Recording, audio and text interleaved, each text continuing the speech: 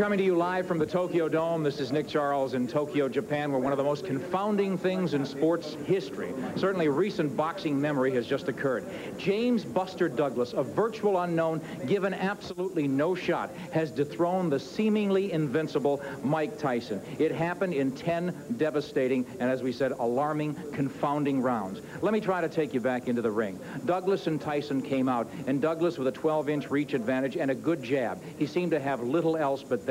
But he got it all going for him, dictated the pace and the flow of this fight, and the champion was frustrated. He could never get into it. Douglas, what he did so well is he got some respect from the champion. Then he created some doubt. Tyson's eye began to swell by the 4th, 5th round. And then he created what I would call fear. Douglas had a tremendous round. Tyson, needing a knockout on most cards to win it, just about seemed to have it in the 8th with a thunderous right uppercut. He was going for the home run punch, it seemed, because Tyson couldn't put anything together. But he went for the home run bomb and landed one squarely on the chin of Douglas, dropped him. And then what seemed to be an agonizing wait. We thought it was all over. Douglas wouldn't rise. They declared him saved by the bell. It's a controversy here. It seemed like a long count. Perhaps Mike Tyson didn't go immediately to a neutral corner, and thus the referee either didn't begin the count then as soon as Douglas dropped, or he had to restart, or he stopped the count for some time. But those 2 or 3 beats, and I didn't have a watch on it, seemed to cost Mike Tyson his championship. He was out of it for so long. Douglas came back, dealt with the adversity in the 9th, and in the 10th, rocked the champion, put Tyson down, his mouthpiece dangled. It was one of the most horrific sights you could imagine, because, again, nobody expected it. That'll do it for now from the Tokyo Dome. We thank HBO for their facilities, time, and help. I'm Nick Charles reporting for CNN. Let's go back to Atlanta. Thank you for joining us for one of the biggest upsets in boxing history. More on CNN Sports Late Night. I'm Hannah Storm. An amazing episode. We're going back now to Eric Clemens in Tokyo. Eric? Eric is coming up in just a couple of seconds here. He's trying to organize himself. I'm sure no one covering the fight was prepared for this kind of a result. Oh, absolutely not. Certainly nobody we know. Eric camped outside former heavyweight champ Mike Tyson's locker room at the Tokyo Dome. He's standing by with the #1 contender, Evander Holyfield. Right, we're back at the Tokyo Dome with the #1 heavyweight contender, Evander Holyfield, on hand to look at what many thought would be a Mike Tyson victory. Instead, of course, it turned into one of the biggest upsets in heavyweight history. First of all, Evander, let me ask you, are you surprised by the outcome? Well, not really surprised. I came into this fight with an open mind that I was going to fight the winner of the match, and because my goal is to be the heavyweight champion of the world, not just to fight Mike Tyson, even though, you know, the money was dependent on Mike Tyson. Why do you think is the main reason? What do you think is the main reasons for Buster Douglas pulling this upset off? He kept Mike Tyson at bay pretty much from the start to the finish of this fight. Well, James Buster Douglas came in to win, and when an individual make up in his mind that he came to win, it's going to be a good fight, he had the skills that necessary and had the desire, and that was one to fight for him. Of course, you guys don't put your minds on losing very much. If you're the champion right now, you've just lost. What goes through a guy's mind when you've lost a fight like this in your opinion? Well, in my opinion, I think you have to go back and regroup, and you look at your films and you try to put your state of mind how you were feeling in the fight. Did you get off first, or did the other guy dictate the pace? And usually, when you lose the fight, you don't fight your fight. And the fact is, Buster Douglas fought his fight this time. Mike Tyson didn't fight his fight. Buster seemed to exploit what weaknesses Tyson had, and weakness in Tyson is a strange term there because most people thought he had none. Did you know of these weaknesses in Mike Tyson all along that were exploited tonight? Well, everybody have a weakness, and the weakness is not fighting your fight. And Mike Tyson didn't fight his fight, Buster Douglas fought his fight, because it's almost impossible for 2 fighters to fight. They fight when they're in the ring, and especially when one man is tall, one man is short. All right, you expect to get the shot next at Buster Douglas for the championship. Would it bother you a lot if Buster Douglas gave Mike Tyson a rematch before June, the scheduled date of your fight with Mike Tyson, supposedly coming off in Atlantic City? Oh, yes, it will. Yes, I've been waiting in line for a long time. I've been very patient, and I'm the #1 contender. And Tyson had his chance, and he lost. And I feel that it's only right for me to get my opportunity. All right, Evander, thanks a lot for being with us. Evander Holyfield joining us live here from the Tokyo Dome, and we'll have more updates on the biggest upset in heavyweight history, James Buster Douglas over Mike Tyson here at the Tokyo Dome to become the new undisputed heavyweight champion of the world. Let's go back to SportsCenter. Okay, thanks, Eric. Yeah, Holyfield might not mind being a little patient if he thinks Tyson can win a rematch. Mean a lot more money for Holyfield. Sure, and Holyfield not surprised? Yeah. Yeah. Come on. He's the only one in the universe. All righty, back to Our time. Nelson Mandela's release tomorrow has spurred calls to end U.S. defeat in his professional career. More on the fight later in Headline Sports. Ahead in The man they said couldn't be beaten was flat on his back. Tom Nettles joins us now to tell us what went wrong with the champ. Carl, it was really kind of hard to believe. It sounds impossible when you hear about it, but looking at it, really, it was very believable. The man who seemed invincible was beaten and beaten badly by one James Buster Douglas, who had won 29 of 30 pro fights, but was an underdog to the point that the only betting line in Las Vegas had him at 42-1. How'd he do it? Well, he used a big 12-inch reach advantage, keeping Tyson outside with a stiff and effective jab. He also beat Tyson with a punch on virtually every exchange. He also escaped a near knockout himself when he seemed to lose concentration late in the 8th round, took an uppercut which sent him down for a serious 9 count. But when the bell signaled for the 9th round, he was in charge again, and by the 10th and final round, it was just a matter of time for Tyson, who finally went down and out after the way he described it, a 5-punch combination. Believe me, that's what it really was.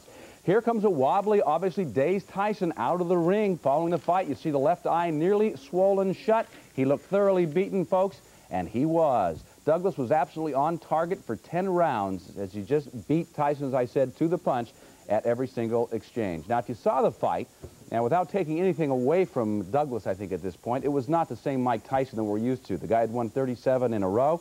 There was absolutely no movement, none of the kind where he jumps around like this and everything. He just sort of stood there, boom, kept taking the jab and never got inside.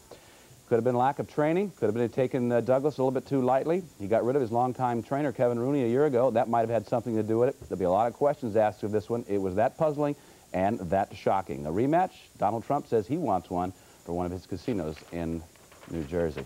We'll have much more, of course, in sports. This was a puzzling night, and like I say, I don't think it's an understatement to say, or an overstatement to say, the biggest upset in boxing. Oh, yeah. Unbelievable. Big sports story. I was really surprised. The crowd really kind of strange in Japan, too. Very sedate. That's the way they watch sporting events. And in one way, this big moment in sports was sort of lost because here you got all these people sitting there going, yeah. And not only that, but they were used to Tyson. I think he'd fought there twice before, coming out and finishing people in 1.5, 2 rounds. And so this was not at all in the script. Unbelievable. Yeah. Okay, we'll have a lot more, like I said, later. All right, Tom, thank you. Well, kids in Chicago are getting high. Scott? What we refer to affectionately as another stiff. Mike Tyson was fighting in Tokyo, but boy, did he ever pull off the impossible. He was supposed to be a stiff. He wasn't. The Bruins and Trojans had Douglas fight in Tokyo, and, oh, you haven't found out yet. You'll find out what happened. The Saturday Sports Page is brought to you by Wells Fargo Bank, the outfit that's been coming through for Californians longer than any other bank. Wells Fargo comes through again. Unfortunately, we can't show you the video, but boy, there was a fight tonight that's going to go down as one of the greatest upsets in boxing history. A journeyman fighter named James Buster Douglas out of Columbus, Ohio, knocked out heavyweight champion Mike Tyson in the 10th round to take the champ's 3 titles away. Douglas was in command throughout the fight. The champ's one chance came at the end of the 8th when he knocked Douglas down. The champ in his corner thought that Douglas was down longer than 10 seconds, but the referee ruled otherwise, and Douglas was saved by the bell. After that, Douglas went back on the assault. Tyson suffered a swollen left eye, the first time he had had an injury of any sort. And in the 10th round in Tokyo, Douglas hit Tyson with a series of punches, sending the champion to the canvas, and Tyson never got up. Tyson falls to 37-1, Douglas 34-1. We have this reaction from the new champ. Well, I was determined, you know, and I thank the Lord Jesus Christ. Did you feel that you established doubt in his mind early? You took the first 4 or 5 rounds? Oh, I had nothing but positive in my mind. I knew if I did if I stayed so focused and wouldn't get frustrated, you know, that I would become heavyweight champion. Did you snap? I think that I was hurting early, but you know, he's a strong man. He's going to take a lot of shots. Champ, you got chopping at the tree, and then you're going to basically chop that tree down. 29 years old and on top of the world. Moving to championship of the world. Also. Hello again, everyone, and welcome back to the ESPN Sports Center. I'm Tom Mees. Well, for those of you who think you've seen and heard it all, think again. Half a world away in Tokyo, Japan, a nameless heavyweight named James Buster Douglas from Columbus, Ohio, was seen as the latest sacrificial lamb for the undisputed heavyweight champion Mike Tyson. But when the day was done, the lamb had done the slaughtering. And after 10 rounds of landing 2 punches to every one that Tyson landed, James Buster Douglas was crowned as the new, undisputed heavyweight champion of the world. Some still photographs in the 8th round. The two fighters tying each other up. Then Tyson lands an uppercut, sending Douglas down to the canvas. On his back, Douglas got up at the count of 9 and was saved by the bell. Round 10 after a fabulous 9th round. Douglas and Tyson stood toe-to-toe, and look at that left. It was part of a left-right-left combination that Douglas landed on Tyson. Down goes the champ. He was counted out. Could not get back to his feet before the count of 10. So James Buster Douglas walks away from Mike Tyson as the new heavyweight champion of the world, upping his record to 34-1.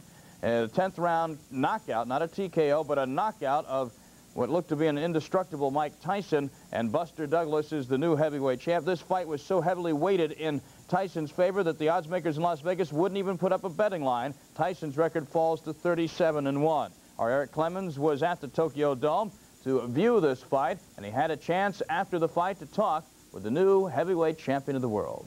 I knew if I did if I stayed so focused and wouldn't get frustrated, you know, that I would become heavyweight champion. Can you see him getting discouraged? Was he getting discouraged? Frustrated? I think that I was hurting early, but you know, he's a strong man. And he's going to take a lot of shots. Champ, you got like chopping at the tree, and then you're going to eventually chop that tree down. You got knocked down, and you were really cussing to yourself. You were upset that you got knocked down. Because I started getting real relaxed. When I got knocked down, I was laxed. And it kind of caught me off balance because I wasn't really hurt. You know, a lot of emotion. You know. What are you thinking about right now? What do you feel right now, this very moment? I feel Where's the more? How many did you? I feel relieved. Coming I feel in. satisfied. You did it for your mother? I did it for my mother. I did it for my team. I did it for my John Johnson, J.D. McCauley, John Russell, my son. You know, my dad. Woo, feel good. That's good. My dad. You know, I really feel good, man. Ever any doubt, Buster? I mean, you just dictated. He never got into the fight. No. I seen doubt in Mike Tyson at the weigh-in. You know, I've been watching Mike for about, you know, I've been on the undercard for 4 times, maybe 4 or 5 times. And I've always watched how he looks at other opponents. You know. And he just knew it. Like John said, that they're going to know before the fight starts that they're in for a fight. He said if you fought it technically, you could do it. Okay. You did it. You're great. I'm a fan. I'm watching the wrestling fan. I'm a big fan. How long has it been, champ, since you thought that you really could beat Mike? You fought on the undercard with Mike a few times. How long has it been that you've been confident? I've always thought I could beat him. I always thought I had the tools to beat him. You know, it was just a matter of getting in there and exploiting them and staying focused. And that's what I did tonight. I had the opportunity, and I took great advantage of it. And I thank that Jesus Christ for giving me the strength. Congratulations, man. Now, it must be pointed out, at the point this fight was stopped in the 10th round, of the 3 judges, the U.S. judge had Douglas well ahead on his card. One Japanese judge had Tyson actually with a narrow lead. Another judge had it a tie, so had it gone the full 12 rounds, there might have been some controversy. As it is, Don King, the fight promoter, has filed a formal protest claiming that the knockdown of Buster Douglas in the 8th round by Tyson, Douglas benefited, according to King, of a long count, a too long 10 count. However, that protest, we'll have to wait and see if it will be honored. Buster Douglas with the greatest upset in heavyweight championship fighting history. Now, after the fighter, Eric Clemens also had a chance to chat with maybe the second biggest loser on the card, Evander Holyfield, who came to the fight in Tokyo with a guaranteed multi-million-dollar payday against Tyson in his pocket if Tyson had won. How did Holyfield feel about the result? All right, we're back at the Tokyo Dome with the #1 heavyweight contender, Evander Holyfield, on hand to look at what many thought would be a Mike Tyson victory. Instead, of course, it turned into one of the biggest upsets in heavyweight history. First of all, Evander, let me ask you, are you surprised by the outcome?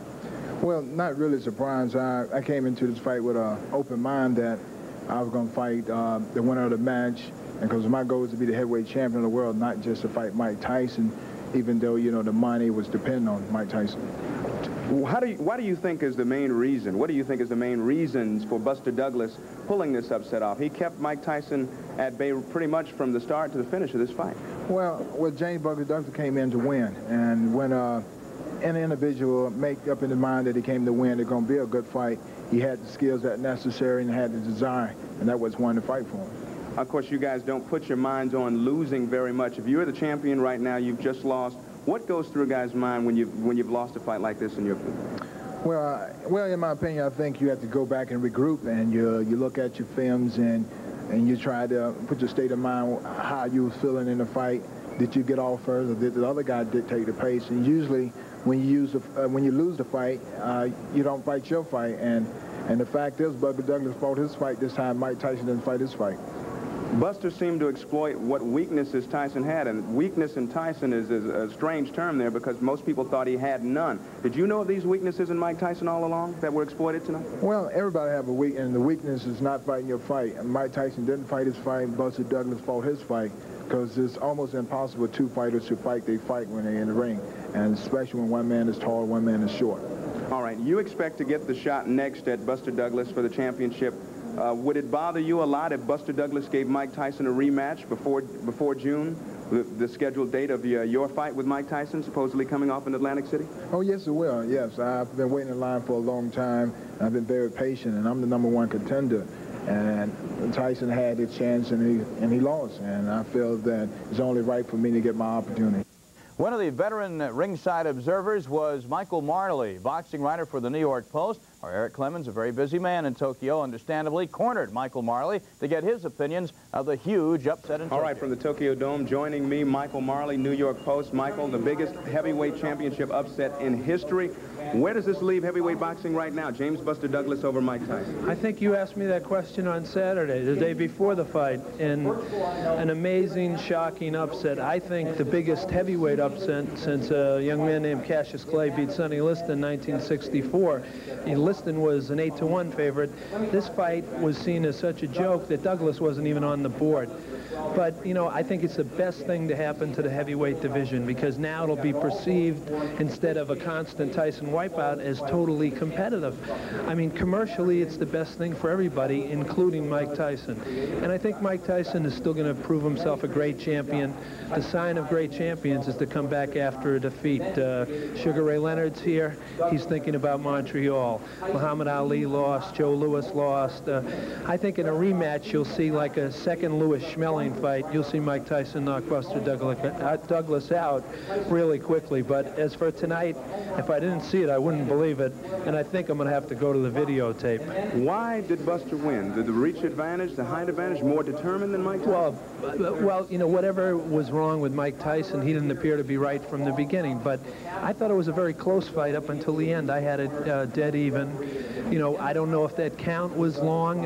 Don King has lodged a protest, and he compared it to the Dempsey-Tunney fight. If it is over 10 seconds, then Tyson should have won by knockout. But be that as it may, give Buster Douglas all the credit in the world. He did what Larry Holmes, Tubbs, Tucker, Bone Crusher, all these big, tall, strong guys, what they said they would do, Buster Douglas didn't. He stayed in close range. He fired lead right hands. He tied him up. He outstrengthed him. And, you know, there's no knocking Buster Douglas. He did exactly what no one in the world, except for Mr. Buster Douglas, believed he could do. And it's an incredible upset. Final question. The future of the heavyweight division now. What does this set up? Douglas Holyfield for the championship in Atlantic City now? I think we're liable to see an immediate rematch between Buster Douglas. He'll get a chance to prove that this wasn't a fluke. Mike Tyson will get a chance to prove that he is a great champion. And, you know, the winner of that fight has to fight the #1 man, Evander Holyfield. All right, Michael, thank you very much for being with us. Michael Marley of the New York Post again, the biggest heavyweight championship upset in boxing history. James Buster Douglas, a 10th round knockout of the undisputed and unbeaten heavyweight champion, Mike Tyson. I'm Eric Clemens. Let's go back to Sports Center. Okay, Eric, thank you very much for your work from Tokyo. So 29-year-old James Buster Douglas from Columbus, Ohio, overcomes adversity. I'll say he did. The adversity of his mother passing away last month, the adversity of separation between he and his wife, and the adversity of the mother of his 11-year-old child, now fighting for her life with a life-threatening disease. James Buster Douglas, nobody said he could do it. He's the only one who thought he could, and he did. Buster Douglas, the new heavyweight champion of the world. Now to college hoops. Well, a great advantage of that. Tyson skipped the post-fight news conference, but Buster was there. He said Tyson was pretty easy to hit. I knew Mike was always easy to hit. It was just because he comes straight in. And when somebody decided to throw a punch, they would hit him. The fight was great, and it's party time. Party time in Miami. The NBA is in its all-star break. The game is tomorrow. Tonight was the traditional pregame festival. Exploiting them and staying focused, and that's what I did tonight.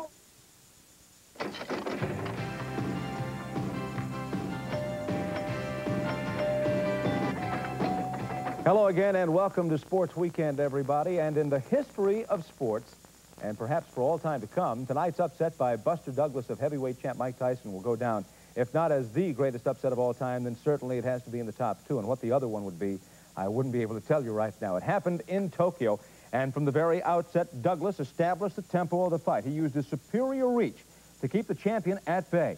And when Tyson did get inside, Douglas won those exchanges too.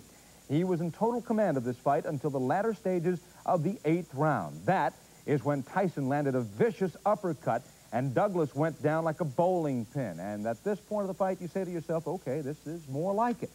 Douglas barely beat the count and was then promptly saved by the bell.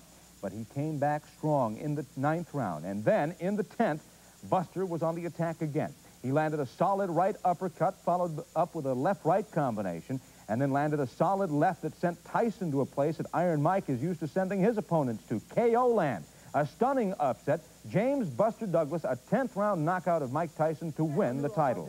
If I stayed top focused and wouldn't get frustrated, you know, that I would become heavyweight champion. I've always thought I could beat him. I always thought I had the tools to beat. You know, it was just a matter of getting in there and exploiting them and staying focused, and that's what I did tonight.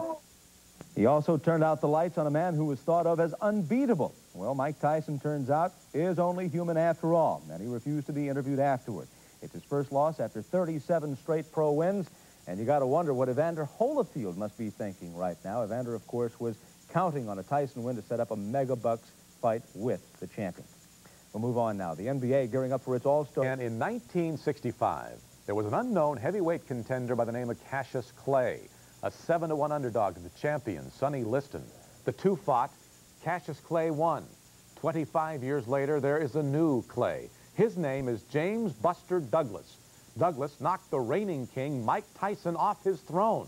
Tyson, the unbeatable, the invincible, is now the former champ. Tyson, who came into the fight in Tokyo as the undisputed heavyweight champion at 37-0, had been in turmoil. He had fired his longtime trainer, and many wondered if he was working as hard as in the past. Douglas had problems as well. His mother died recently. But somehow, this guy named Buster busted up the champ. By most people's account, Douglas in the white trunks led through the first half of the fight. He closed Tyson's left eye as he peppered him with both hands. Tyson, in need of a quick pickup, nearly got it in the 8th round. He decked Douglas near the end of the round with a right uppercut. Douglas got to his feet at the count of 9 and then was saved by the bell. But nothing would save Tyson in the 10th. A right uppercut to the chin and then a straight left that finished him off. Tyson was counted out at 1 minute 23 seconds of the 10th round. Buster Douglas becomes the undisputed heavyweight champion of the world with what could be the biggest upset in the history of boxing. Around the globe, surprising as it may sound, there's little doubt, Buster Douglas will be regarded as the new heavyweight champion of the world after his shocking victory over Mike Tyson last night, a 10th round knockout. And we'll go back to review from last night. This is in the 8th round where Douglas, who had been dominating throughout, is suddenly floored by the uppercut from Tyson. And this is where the Tyson people contend a long count took place. And in fact, there was an overlap of about 3 seconds, but Douglas clearly could have gotten up at any point that he wanted. There you see the Tyson camp, and they're continuing their count, saying 12, 13, and they claim that they were robbed. And we'll continue the discussion of that later in the day. Right now, let's... The left side of my face was swollen up, and I couldn't see the punches that well, and it was able for him to connect. As for Douglas, he was unavailable for comment after the ruling, but as of now, he holds on to the IBF title. In sunny Miami this afternoon... His left-right combination packs the power to put people on the canvas. That takes it for the world title. Michael Carvajal battles Tony. Sports world concerning the heavyweight fight that took place in Tokyo Saturday night. No, you didn't dream that man, Mike Tyson, was knocked out by James Buster Douglas. However, even though that happened, Douglas is hardly the undisputed heavyweight champion of the world. Both the WBC and the WBA are refusing to recognize Douglas as the new champ after the referee admitted to giving Douglas a long count when he was knocked down by Tyson in the 8th round. In a review of the video at Tyson's post-fight press conference, it appears that the referee started his count 3 seconds after the official timekeeper did, giving the challenger, Douglas, extra time to rise. Like I said, I just want fair play. But I thought legitimately that he was out. Your guys knew me for years. I never cried or bitched about anything. Forgive my French. But, you know what I mean? I walk it like I talk it. You know what I mean? I'm just asking for a fair chance. You know what I mean? I don't mind. I lost before. Nothing's wrong with losing. I can handle a loss, but I want to lose fairly. The announcements by the WBA and WBC came 7 hours after it was believed that Douglas won the fight in the 10th round. Both boxing groups are scheduled to meet in executive session in the next 7 to 10 days to make an official ruling. The IBF is recognizing that James Buster Douglas is indeed the new heavyweight champion of the world. If you are one of the many who... Mike had to be helped out of the ring to his dressing room, and Buster Douglas of Columbus, Ohio, was the undisputed heavyweight champion of the world. Or was he? Immediately after the fight at a press conference, the heads of the WBA and WBC said they were withholding recognition of the fight because the referee had improperly picked up the count from the official timekeeper, and Douglas had 14 seconds to get up instead of only 9. So the biggest upset in heavyweight boxing history became perhaps the biggest controversy in history. According to the WBA and WBC, Mike Tyson is still the heavyweight champion of the world, pending the outcome of meetings of their executive councils later this month. Both fighters reacted to the outcome of the fight, beginning with the ex-champion, who was asked whether he still regarded himself as the heavyweight champion of the world. Absolutely, yes. But I still want to fight him again. You know what I mean? Your guys knew me for years. I never cried or bitched about anything. Forgive my French. But you know what I mean? I walk it like I talk it. You know what I mean? I'm just asking for a fair chance. You know what I mean? I don't mind. I lost before. Nothing's wrong with losing. I can handle a loss, but I want to lose fairly. You know what I mean? You know what I mean? The easiest part about all this is winning. You know what I mean? The hardest part is losing, coming back from losing. You know, everyone loses. We lose in life. We lose people that we love. But you know what I mean? The toughest guys are the ones that come back. Win it, and then to come up with some cornball stuff about, you know, being knocked down first was just unbelievable. I mean, you know, if he was a real true champion, he would just face facts that he got whooped and go on, you know. But to, you know, try to say that, well, I knocked him down first, I should be the champion is ludicrous. In my opinion, the actions of the WBA and the WBC are absurd. The referee's count is official. Buster Douglas clearly could have gotten up earlier, and most importantly, the round was over. Mike Tyson was not denied an opportunity to finish off Buster Douglas in that round. The sum total of the referee's action was Buster Douglas had several seconds extra to recover. That may be enough to order a rematch. That definitely is not enough to deny Buster Douglas the fruits of his magnificent performance. We'll be back with more halftime after this. ABC's College Basketball Halftime Report has been brought to you by LS in sports at this hour are the disputed heavyweight championship fight and the pending baseball lockout. We'll update you on both in the next few minutes. We'll hear from Mike Tyson's former trainer, the very outspoken Kevin Rooney. Buster Douglas's father, Bill, a former fighter himself, will join us, as will NBC boxing analyst Dr. Ferdy Pacheco. And here in the studio, we'll talk live with Baseball Commissioner Faven. Maybe not disputed by sane people, but disputed by some who have an interest in it, between Buster Douglas and Mike Tyson. And we'll do that after these messages from your local stations. Most of you know by now, here's what happened last night in Tokyo. Actually, it was afternoon, Japan time, late last night here on the East Coast. James Buster Douglas, given virtually no chance to even make the fight competitive against Mike Tyson, dominated throughout. But in the 8th round, with Tyson being pummeled by Douglas and Mike back to the ropes, he connected with a vicious right uppercut, which sent Douglas to the canvas. Now, it appeared to almost everyone that Douglas could have gotten up at any point after midway through the count. However, everyone concedes that the count was slow. There appeared to be an overlap of about 3 seconds between the official timekeeper and the referee's count.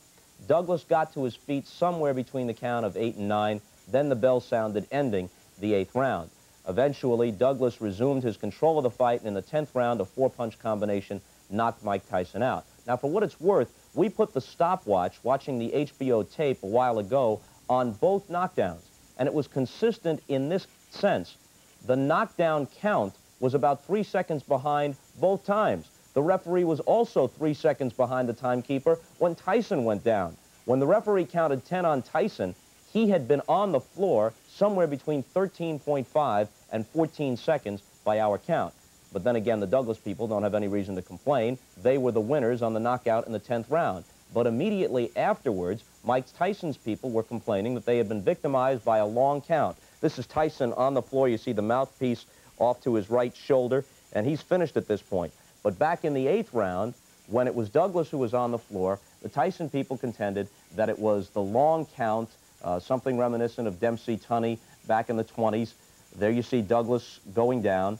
And so the WBC and the WBA, two of the governing bodies in the alphabet soup world of professional boxing, are saying that they are suspending judgment on this. They're going to conduct a review. Right now, the fight's outcome is in limbo as far as they're concerned, and there's apparently a strong possibility, despite all logic and despite the public opinion, which will be solidly against it, that they will declare this a no contest, and Mike Tyson will officially remain, in the view of the WBC and the WBA, the heavyweight champion of the world, even though the IBF, the other organization, says that they now recognize James Douglas. In any case, it's pretty clear that Mike Tyson did not fight the kind of fight people expected him to last night. And a while ago, I asked Kevin Rooney, the former trainer for Mike Tyson, who still hopes to train him sometime again, for his reaction to last night's outcome. Here's Kevin Rooney. Well, you know, Mike acted like he didn't want to fight, he didn't want to be there, and that's the way he fought. You know, and he allowed Buster Douglas to get brave. As the rounds went by, you know, Douglas said, "This guy doesn't want to fight, and I'm gonna fight," and that's what he did. If you could have suddenly materialized in his corner midway through this fight, in the 4th or 5th round, what would you have whispered in Mike Tyson's ear?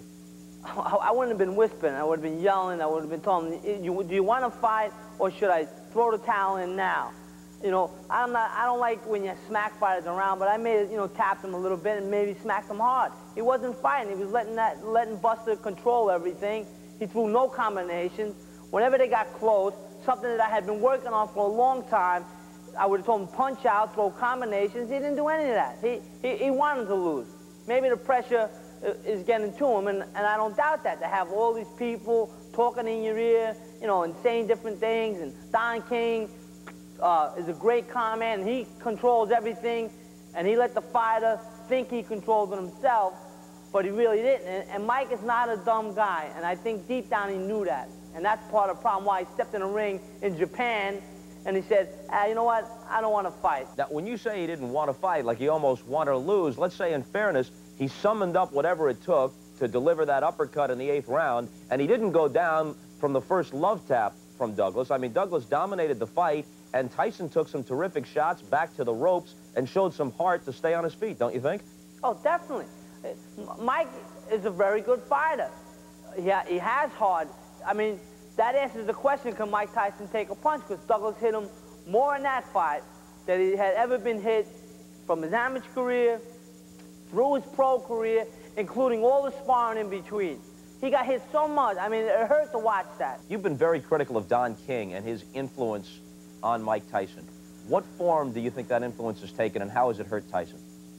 Well, it's hurt him. He just, you know, he blew any chance to break Rocky Marciano's record. But more importantly than that, didn't you see Don King in the background? Mike went to the dressing room with a beating, and there was Don King looking for a spot to try to get next to Douglas. See, my rumors tell me that he has 5 options on Douglas, and it's just a joke. You know, he's ruined a great young career. A young career now on the upsurge, obviously, is that of James Douglas. His father, Bill Douglas, was once a ranked middleweight contender, and at one time, he trained his son. He watched the fight on HBO back in Columbus, Ohio, and then he joined us a couple of hours ago and gave us this reaction to the fact that his son is the heavyweight champion. It was very exciting. I was very satisfied with James Douglas doing what he had to do. He knew what he had to do, and the main thing was hit this. Everyone asked me about the fight, and I told him the main thing he got to do is hit this guy because he hasn't been hit, and then he'll maybe clock out or something like that, and then he can take it and win this championship. I assume he's called you from Tokyo. What did he say to you? Yes, he called me there and said he ready to come home, and I said, well, you did it? He said, yeah, we did it, and he just main thing he ready to do is come back. He know what he went to do, and he come to do it. He said he want to get out there and see the Japanese, have to good kashi-rashi, whatever, and go and go back home. James Douglas is one of the most outstanding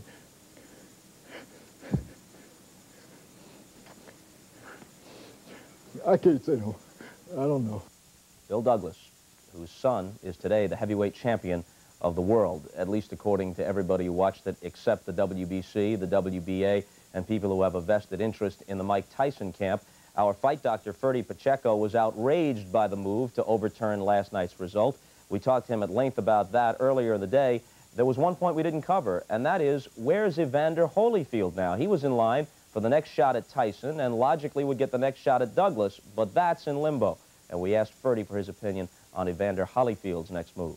He is in a unique position. He is the #1 ranked challenger in a mandated title position. In other words, the next guy that fights for the title has got to be Holyfield according to their rules and regulations, unless they suspend the decision, unless they vacate the title. They got so many alleys to go down into that they have to go back to Mexico City and spend a week trying to figure out what can best benefit Don King, Tyson, then Douglas, then way at the end, Evander Holyfield. One thing is for certain, they got to research and try to find in every nook and cranny of Mexico City a little tiny bit of conscience and maybe some good faith and morals, and try to come up with the idea that a man named Douglas won the heavyweight championship of the world by knocking out Iron Mike Tyson, and of that there was no doubt.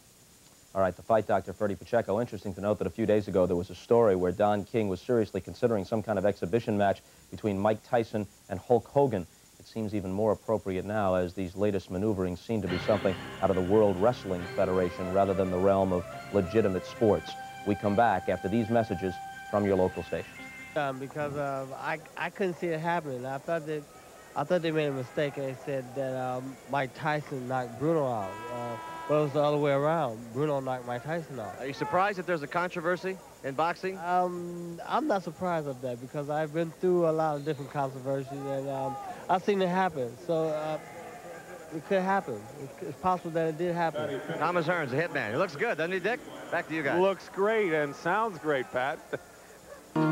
Coming up next on SportsCenter, Buster Douglas did indeed shock the world, but is he really the champ? East Side. We continue to follow the major sports story of the weekend. That, of course, Buster Douglas's amazing knockout of Mike Tyson last night in Tokyo. And Buster proved we could do inside the ring, Tom, and now he's getting a real education outside. Not only that, he may be getting the shaft outside the ring. Winner and new undisputed heavyweight champion of the world, James Buster Douglas, right? Maybe, maybe not. Yes, remember, we're talking about the wonderful world of boxing here. The Sweet Science, as it is called, had never seen a bigger upset in the heavyweight division than last night's demolition of Mike Tyson by the off-the-board underdog, Buster Douglas. But leave it to the powers that run this sport to leave the new champ in limbo just when he should be enjoying the fruits of his labors. Eric Clemens reports from Tokyo. It was to be a typical Tyson demolition, but it turned into a nightmare here at the Tokyo Dome. James Buster Douglas used his 12-inch reach advantage and 1-2 combinations to land more hard punches against Iron Mike than anyone had in 37 previous bouts.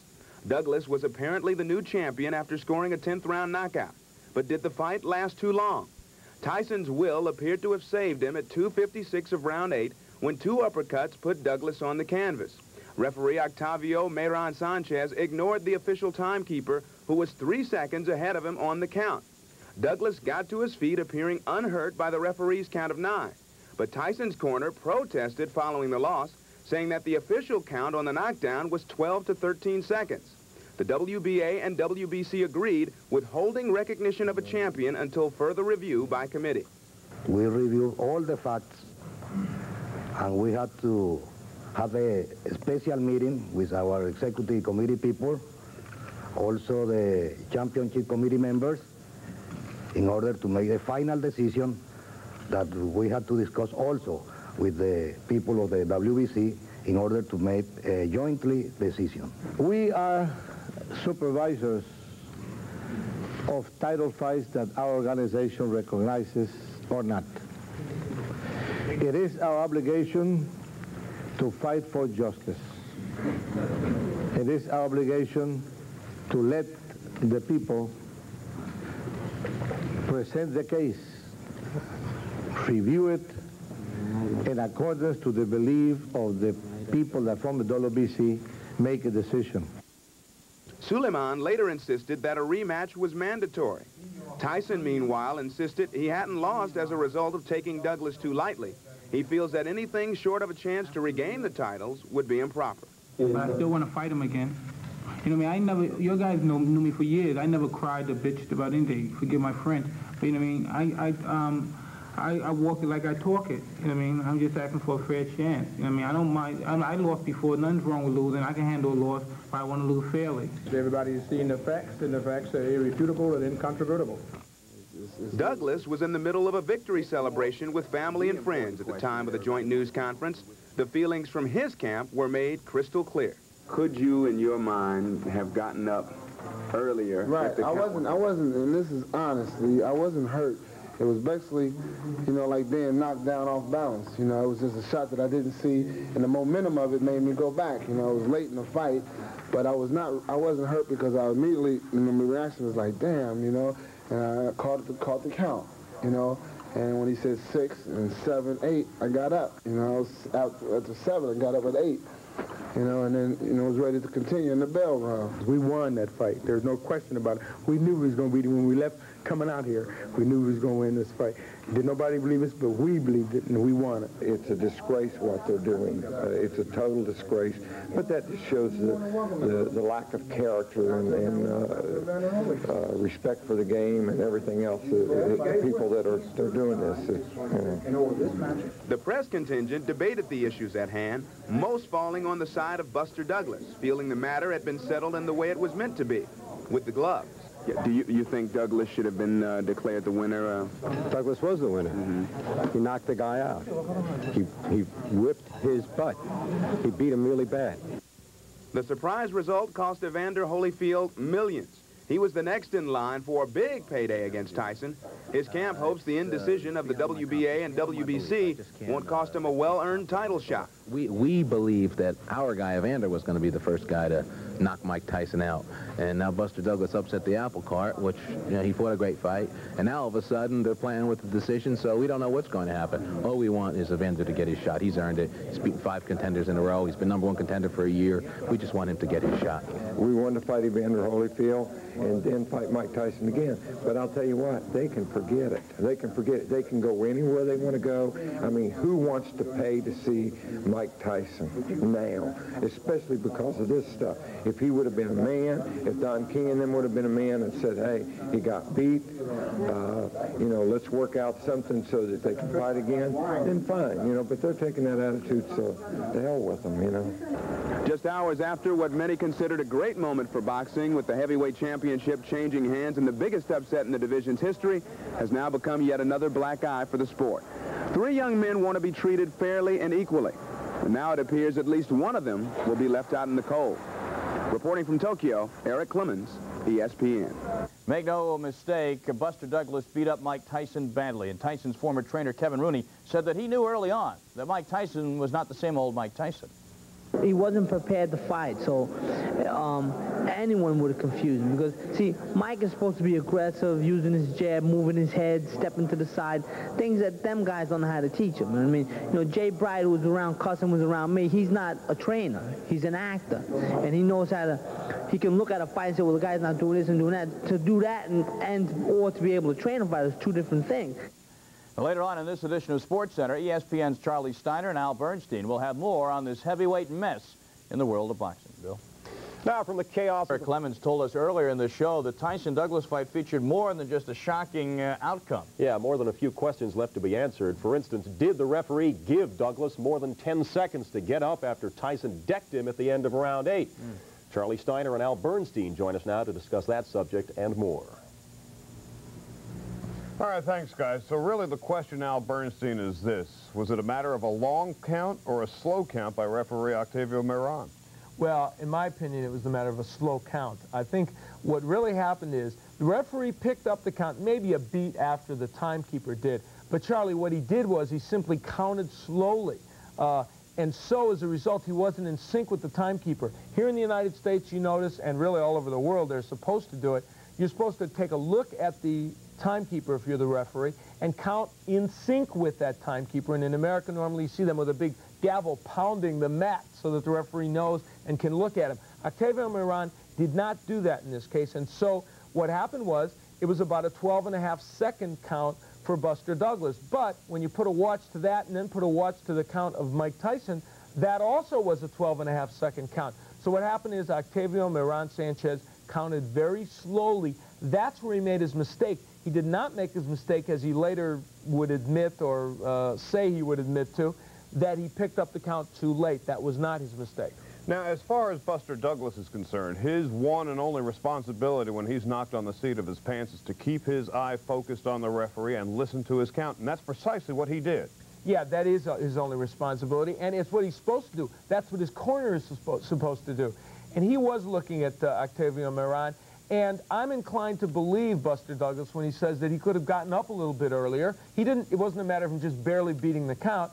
He was using that count to get a little bit more rest. And as long as he's looking at that referee and that referee's saying 6, 7, 8, he's okay. He can stay down. And I think that Buster Douglas did the right thing, and I don't think he should be penalized because the referee counted slowly. That's the referee interpretation. Unfortunately, the controversy surrounding the long count or slow count overshadowed a magnificent performance by this 29-year-old journeyman from Columbus. A performance in which Douglas, in many ways, took a page from Mike Tyson. He used many of the same tactics that Tyson has used. Not only did Douglas use his long reach, his jab, his uppercut, all the conventional tools, pushing Tyson off, the things that we know you have to do to beat Mike Tyson, he used some of the illegal tactics that Tyson is known for, hitting after the bell occasionally, hitting after breaks, using elbows, using his head, using roughhouse tactics. Illegal, but nevertheless, very effective against Tyson, and using just enough of them so Tyson couldn't use them himself. So now what about the question of invincibility, which has been one of Mike Tyson's strongest weapons? He's not so invincible, obviously, anymore. No, he's not. And I would say that the thing about that invincibility is that Mike Tyson is a real historian in terms of boxing history, and he knows that people lose. He's looked at his heroes of the past, the Alis, the Joe Lewises, knows they lost and came back from that adversity. That's the one thing they have to say could make Mike Tyson come back and come back strong. He understands that fighters can lose and still come back. Over the next week to 10 days, the WBC and the WBA are going to have executive board meetings. Exactly what they are, we're not entirely sure. Who knows? What do you see as a scenario being played out here? Well, the IBF has already started to kind of indicate its position, which is that it's saying until Mike Tyson files any kind of a protest, they're not going to do anything, which is an indication that they might be standing behind the ultimate decision of the Buster Douglas as champion. WBA and WBC, with, I'd say, more than a subtle influence from Don King, who has a big interest in keeping Tyson as champion, they seem to be indicating that they'd be more inclined to overturn this. I think that they're going to have a very difficult time when people start looking at these tapes over and over again. They're going to have a tough time selling this to the public, to anybody who's a boxing fan. And already I feel the sentiment and public opinion mobilizing behind the idea that, hey, Buster Douglas did it.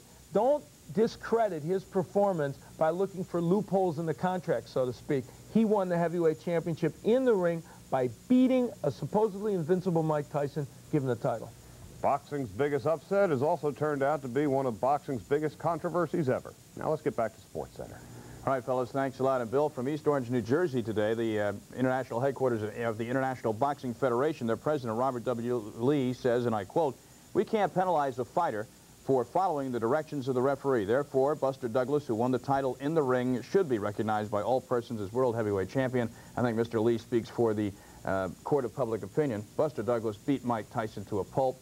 No matter what the WBA, WBC do, he's the champ. Well, I mean, and really, that should be the stance of the WBA and the WBC as well, but of course, that's not the way things work in boxing. No. We know that.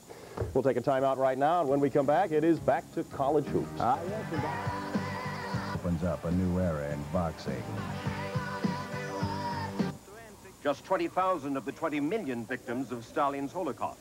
3 times as big. We just had the good one, though. Man, if we just get kids to stay in school, they can accomplish so much more. It's just a matter of getting to learn that. We can't say that enough. No, man. Half the time they don't listen. They've got one person that's trying. Well, some do. You never know. Some do. Yeah. The NBA All-Star Game today found a bit of magic. Douglas, the WBA and WBC may not recognize the new champ. It stinks, folks.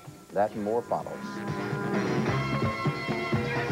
Basketball. The big story of the day is the dispute over last night's heavyweight championship in Tokyo, in which James Buster Douglas pulled off a huge upset over Mike Tyson Today, Tyson and his camp showed the media in Tokyo that Douglas was down longer than 10 seconds when Tyson knocked him down in the 8th round.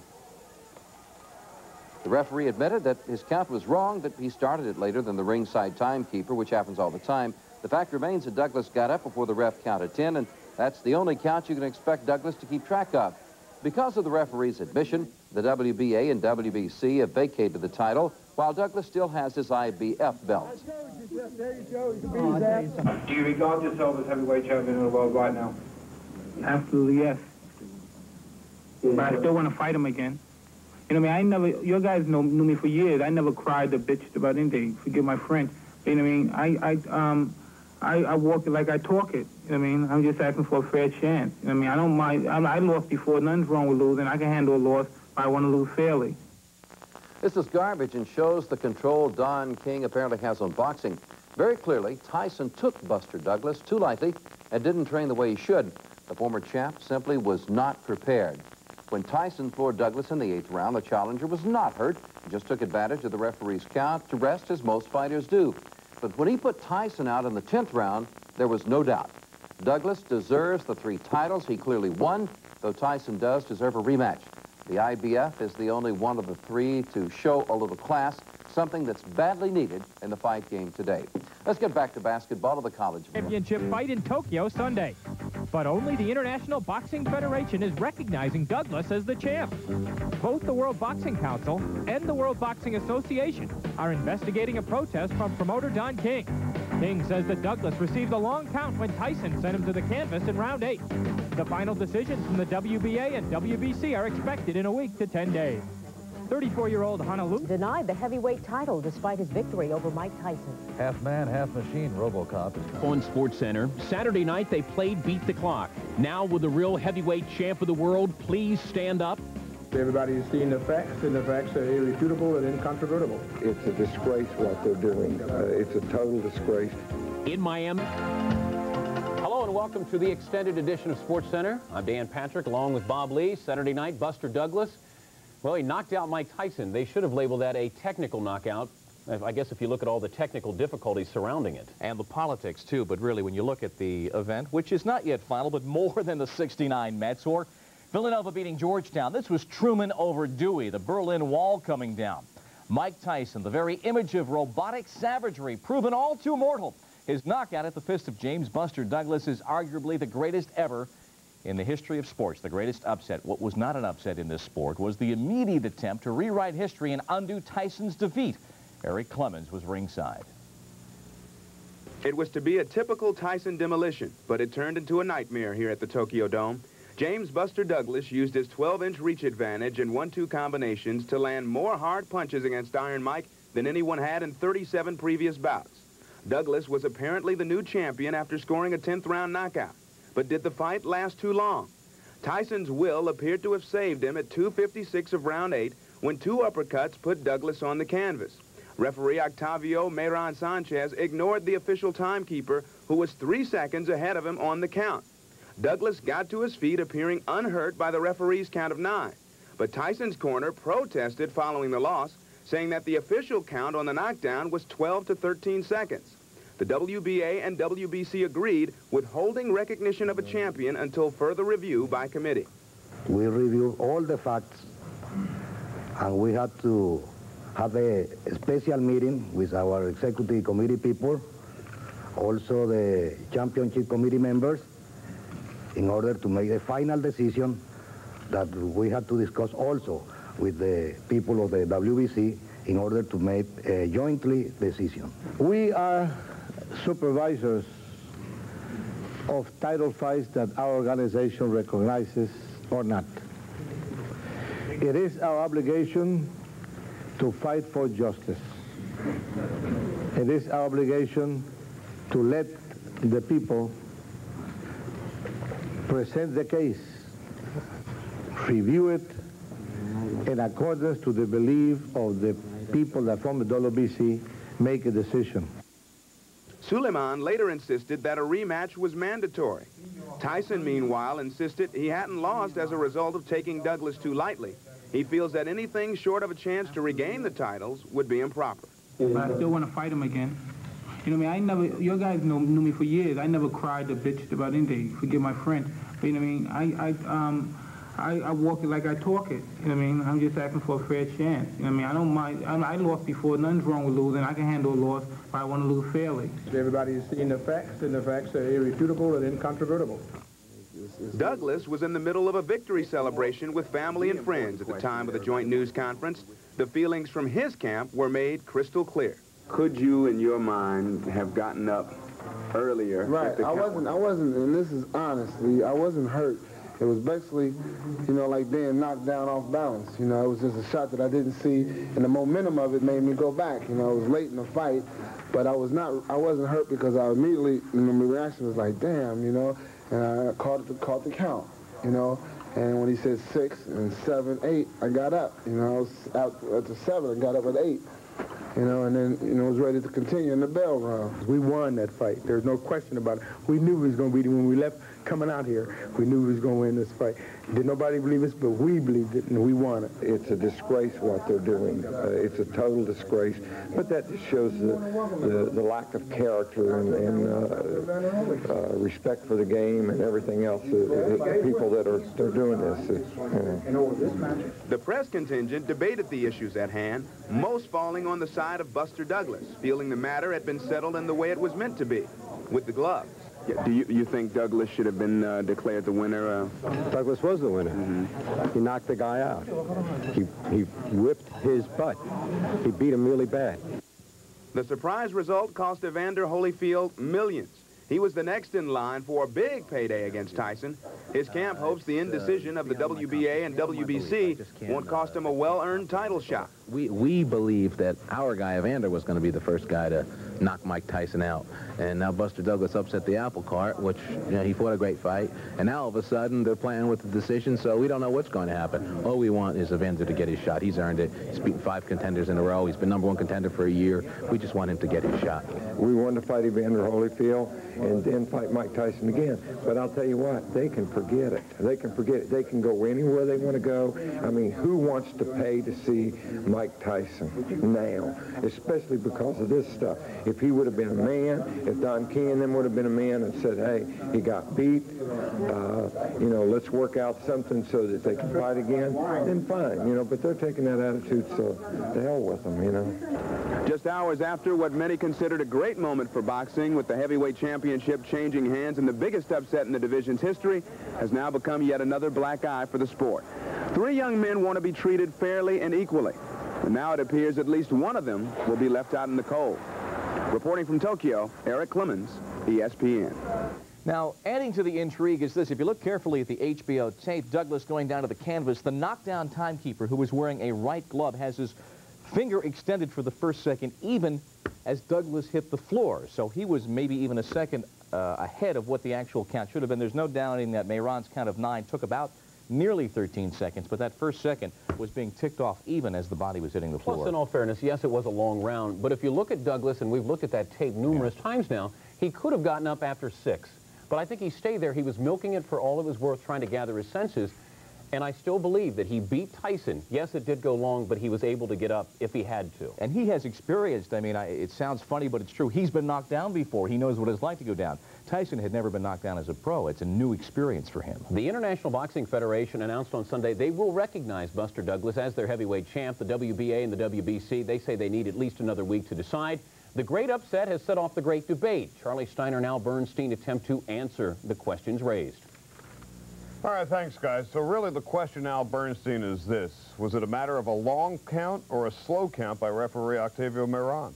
Well, in my opinion, it was a matter of a slow count. I think what really happened... Passing the premiere of the 1972 movie Jaws. Yeah, bigger even than Big Bad Mama. Big Mama, Angie Dickinson, I loved her. WBC meets February 20th. They will make that determination then. But if Tyson's defeat is upheld by that meeting in Mexico City later on this month, that HBO contract, we understand, is null and void with 2 more fights to go on it, which in his pocket for Mike Tyson will cost him $7 million just for the contract. What, $27 million, I think, total? They had locked him up for a long time. So it is a mess, the heavyweight division.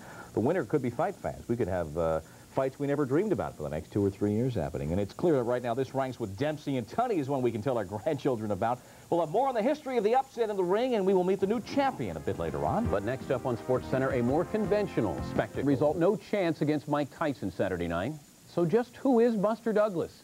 And what's he doing beating the champ? The 29-year-old Douglas, with victories in 30 of his 35 pro fights, admits he's had an erratic career, at least up until now. Always on the run, but never really going anywhere. In his only other title shot, Douglas lost the IBF championship to Tony Tucker.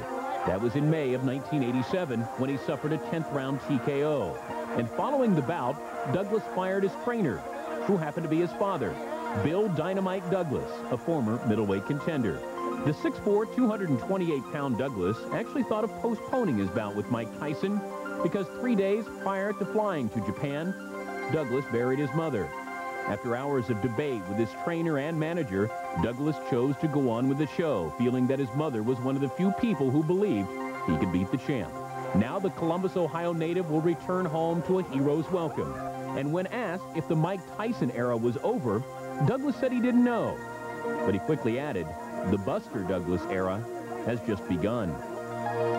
And regardless of what the WBC and the WBA in their wisdom eventually do decide, the Douglas-Tyson tango takes its place now in boxing lore. Charlie Steiner looks at what happens when a sure thing dies. As James Buster Douglas prepared for the fight of his life in the land of the rising sun, no one, anywhere, expected the knockout of the fallen champ. In Las Vegas, where betting is legal, they didn't even make odds on this fight. This was an upset of truly historic proportions, bigger than Ingemar Johansson's knockout of Floyd Patterson at Yankee Stadium in 1959, when the relatively unknown Swede, with a 16-pound weight advantage over the 182-pound Patterson, knocked the heavyweight champion to the canvas 7 times in his 3-round knockout. Patterson, though, would gain a measure of revenge a year later at the Polo Grounds in New York, when he KO'd Johansson in 5. Another upset that immediately comes to mind, February 25th, 1964, Miami Beach, when 22-year-old Cassius Clay, who came off a lackluster decision over Doug Jones, beat heavyweight champion Sonny Liston, who had the aura of Mike Tyson in his day. Clay in the white trunks won the fight when Liston was unable to answer the bell for the 7th round. And then 12 years ago, Leon Spinks, who had had just 8 professional fights under his belt, consistently beat an aging Muhammad Ali to the punch to gain a 15-round split decision in Las Vegas. But 7 months later, Ali would win the title back with a unanimous decision in New Orleans. But the WBC and the WBA have put Douglas's title on hold because of what has been labeled a long count, when Douglas was knocked to the canvas at the end of the 8th round. The referee, Octavio Meron, 7 hours after the fight, took the heat for the long count. I like to recognize my mistake, because the rules are rules in every part of the world. I omit the timekeeper. I don't know why, but I start my personal count and I mistake. Until last night in Tokyo, the most famous long count in boxing history took place on September 22nd, 1927, when Jack Dempsey knocked down Gene Tunney in the 7th round. But Dempsey did not immediately go to a neutral corner, so the count lasted 14 seconds. Tunney got up and eventually won a 10-round decision. But last night's astonishing decision by the WBC and the WBA to put Douglas's title in mothballs because of a referee's judgment flies in the face of a ruling by the WBA a year and a half ago, when Marlon Starling was knocked out by Thomas Molinares after the bell. The WBA at the time said that it was a judgment call by referee Joe Cortez, and the title, however questionable, belonged to Molinares. No telling what the WBA and the WBC are going to do about Buster Douglas's title. One thing is for sure, the invincibility of Mike Tyson will never be the same, and the heavyweight division, which seems so lackluster because of Tyson's menacing presence, isn't so lackluster anymore. Give Buster Douglas all the credit in the world. He did what Larry Holmes, Tubbs, Tucker, Bone Crusher, all these big, tall, strong guys, what they said they would do, Buster Douglas didn't. He stayed in close range. He fired lead right hands. He tied him up. He outstrengthed them. And, you know, there's no knocking Buster Douglas. He did exactly what no one in the world, except for Mr. Buster Douglas, believed he could do. And it's an incredible upset. Perhaps the biggest loser in last night's fight, Evander Holyfield, who saw a $12 million payday go down when Tyson did. But will Holyfield get a shot at Buster Douglas before Tyson gets a rematch? I've been waiting in line for a long time. I've been very patient, and I'm the #1 contender. And Tyson had his chance, and he lost. And I feel that it's only right for me to get my opportunity.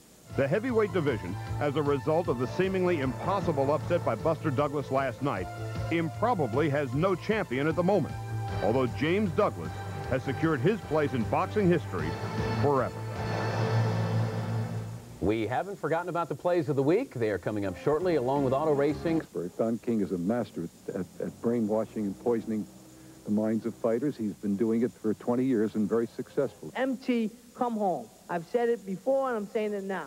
Hopefully he'll see it. Hopefully he'll read it. So I want him to come home now. Let's straighten it out. Coming up next on Eyewitness Sports Scene, more on the Mike Tyson-Buster Douglas fight. And the only other man to beat Mike Tyson will join us live in studio. His name is Henry Tillman.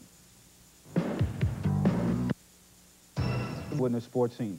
Mike Tyson was undefeated as a professional with a 37-0 record before last night's knockout by Buster Douglas. Tyson was beaten only twice before by Henry Tillman in the 1984 Olympic trials. Tillman joins us live in studio this evening to talk about this. And first of all, I want to thank you so much for coming in on a Sunday night. We've got quite a mess on our hands here, don't we? Or the world of boxing does. Definitely, especially with the controversy of the outcome of the fight last night with the count, with the referee and everything, with the Douglas knockdown. You just heard Kevin Rooney and Bill Caden talk about Don King and said some very derogatory, negative things about him. Do you agree with what they had to say about Don? Well, you know, Jim, I would hate to just point the finger directly at Don King, but it's mighty funny that every heavyweight that goes into Don King camp eventually comes out a loser in the end. And so, you know, time has proven again that something there is wrong. Like I say, I can't personally say this Don King is the key to it, but somebody in that camp is. All along, while all of us, including myself, have been saying that Mike Tyson is invincible and the person to beat him hasn't been born yet and things like that, you never thought that he was this unbeatable person, did you? Well, not for 1 second, Jim, because, I mean, Tyson put his pants on just like I do in the morning, one leg at a time. And, I mean, we're all just men down here, God's children, you know, and only person I fear is God. It's amazing, you know, when you look at the fight last night, at the beginning of it, Tyson didn't physically look right. True, he wasn't rippled like he usually is. You know, his, which you would per se, his definition, in his stomach yeah. wasn't showing. I mean, his stomach was down, but it was like just somewhat like smooth. The muscle definition wasn't poking out through the skin, and his muscle tone just wasn't tight like it usually is. And that questioned me right there. What does that tell you about a boxer when you see that? Well, usually, especially if he's known to blow up like Tyson does after a fight, is he's either getting in a sauna and just sweating it off, the water weight off, and not training really hard, and coming to the fight basically dehydrated. Because there were some people who were saying that Mike had really blown up 240 to maybe even 250 before he even went over to Tokyo for the fight. Yes, that's the most odd thing about it, that he loses weight so fast. You know, 5-6 weeks, that's hard on anyone. I don't know if you heard the story. There was one story that was out about him, is that I guess it was 2.5 weeks ago, he took off like 5 days and didn't train at all. Did you hear anything about that? I just heard somebody speak about that just yesterday after the fight. You know, everything started coming out the woodworks after the loss, because everyone is searching for answers, and I didn't hear basically the details behind him leaving for 5 days like that. But that's very odd. You know, 5 days, well, a week or two before a big championship fight, a fighter leaves the camp like that. Now, as far as the fight itself is concerned, there was no upper body movement. by Mike. I mean, normally he's kind of hard to hit. His head is always bobbing and moving around, and he seems like he's a very difficult target to hit, but not yesterday, though.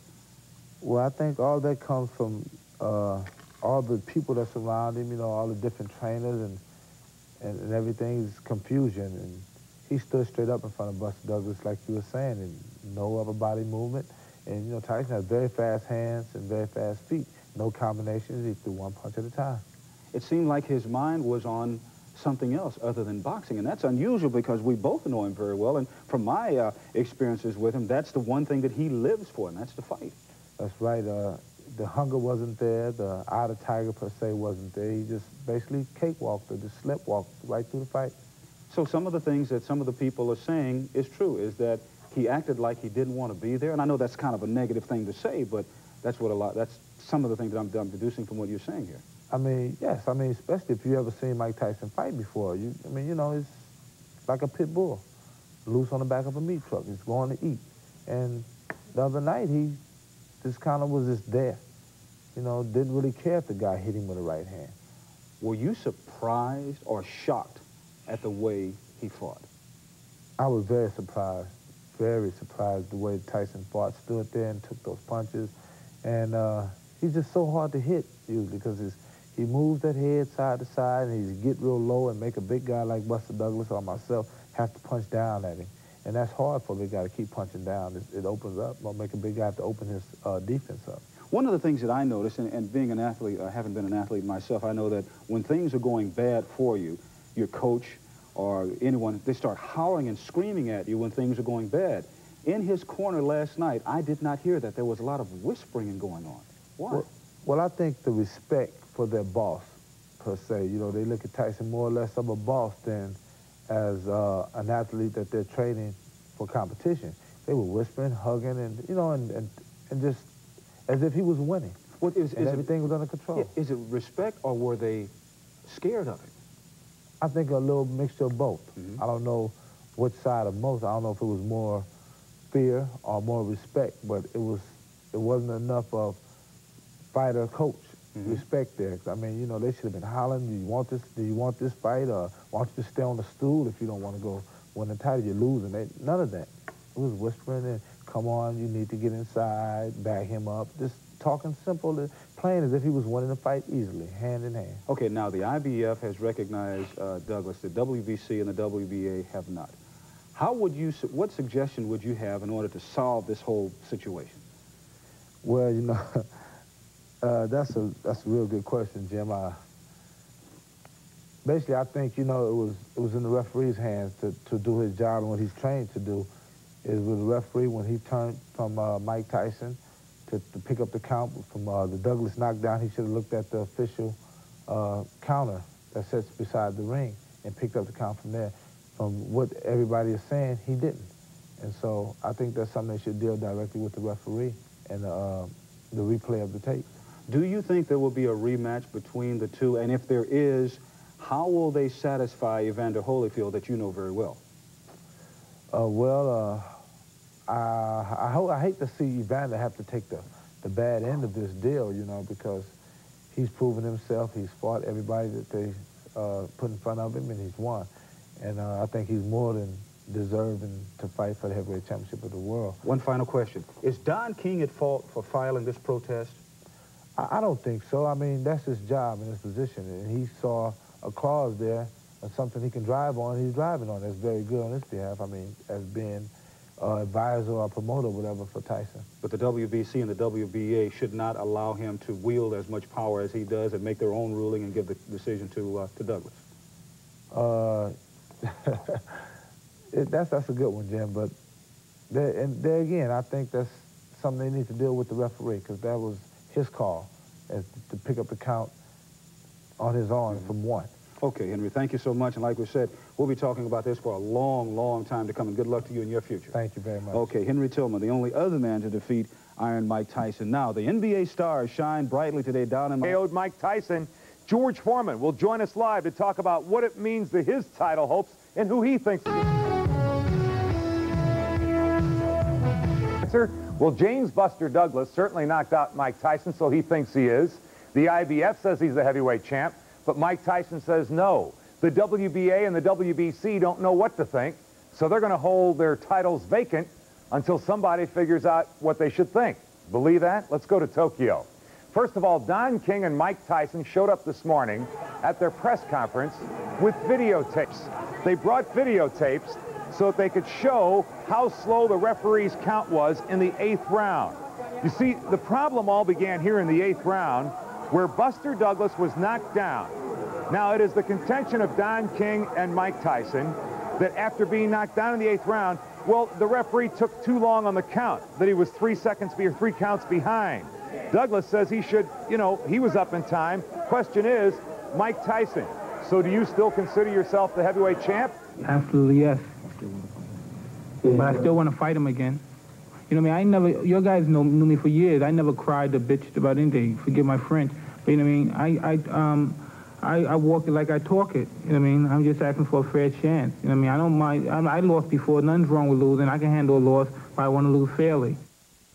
Meanwhile, there can be no dispute that, in fact, James Buster Douglas knocked Mike Tyson out in the 10th.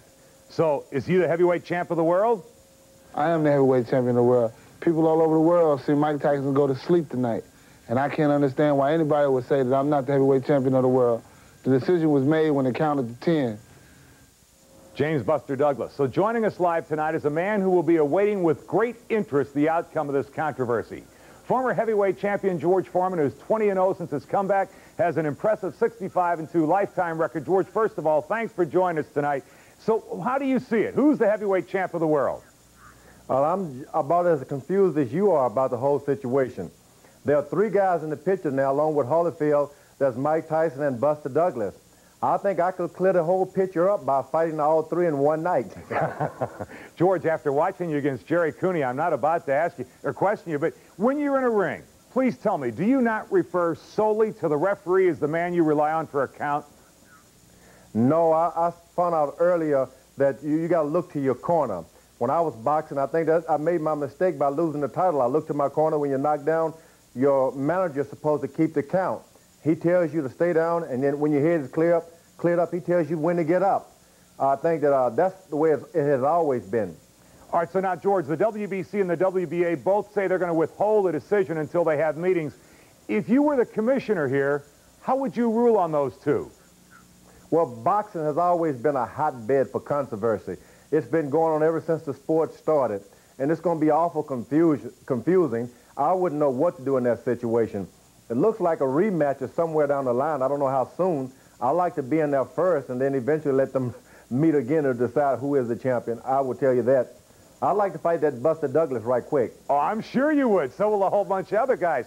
But Buster Douglas, George, he did put on one heck of a display. He beat up Mike Tyson last night. Yeah, well, Mike Tyson is an energy fighter in the first place. You go into a country like Japan and you stay for too long, your energy starts to evaporate. And he never had a whole lot of skills anyway. He just had a good, quick punch. And he lost the fight, it seems, but you never know. I'm just going to await the decision of the various boxing committees. George, I want to show a quick piece of tape from your second-round knockout when you knocked out Jerry Cooney. I think that there you really convinced a lot of people who said, come on, the guy's 41, he's over the hill, doesn't belong in the ring.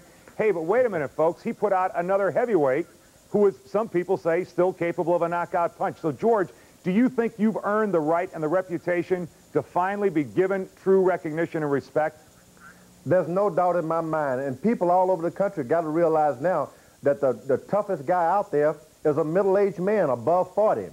And not only am I have a victory mentally, but the whole United States and guys who are above 40 can shake their hands and applaud because we have shown them that we can do it. George, my next question is, so who do you have your manager go after? Do you go after Buster Douglas, or do you go after Mike Tyson, or Evander Holyfield? Where do you go? Well, the fire truck is following me right now. I think that if they really want to make a good payday, they're going to have to come and see George Foreman. I would love to fight Mike Tyson. I would love to fight Evander Holyfield and Buster Douglas.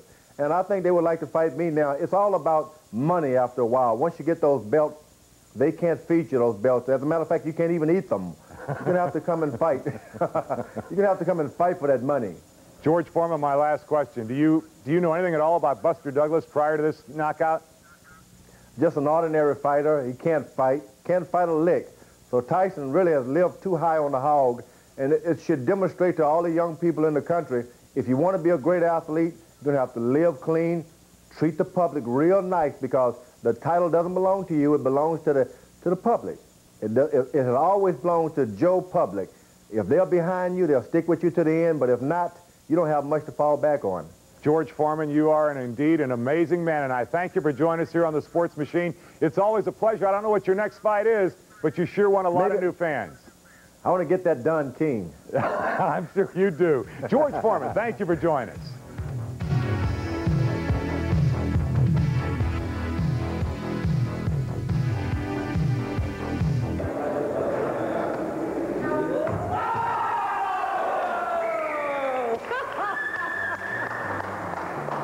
This is always a thrill-a-minute race. 15 laps into the race, Keith Wade in the center in the orange car. He gets himself in trouble. 10 cars would be involved in this wreck. A total of 10 cars were damaged as a result of Keith Wade getting turned sideways, everybody hitting everybody. Then on lap 38, the action would continue. In turn 2, Ramos Stott goes over and over and over, rolling 3 times over. Miraculously, Ramos Stott would walk away without serious injury.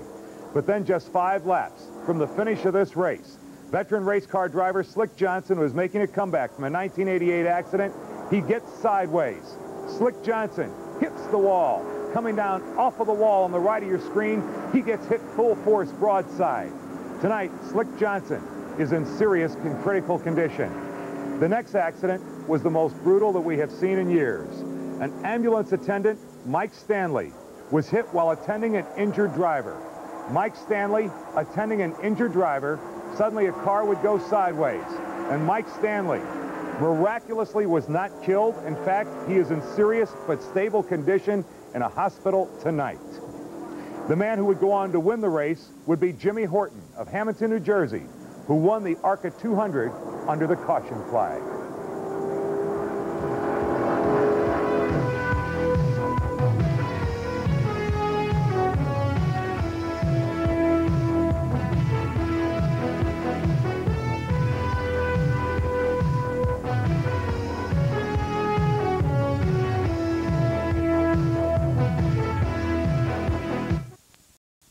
Personal count, yes. Get up in the 9 seconds. But in the official timekeeper count, it's not. He started counting 1 when the timekeeper had 3. Under those circumstances, I am presently withholding the recognition to whatever decision was issued today and calling a meeting in Mexico City for the week of the 20th of February with the 8 continental federations to make a final decision. Something smells. The thing to keep in mind here, above all else, folks, is that the referee is the boss in the ring at all times. What he says and does goes.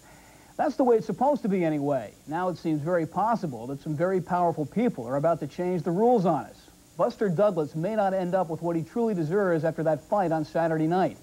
His only consolation may be that he knows he won it, and anyone who is watching knows it too. Let's go to the NBA. I'll be anxious to hear what you have to say about Tyson-Douglas hassle there. Some comments to make, but first I would like to express, we all know that 2 of boxing's 3 heavyweight titles are still arguing.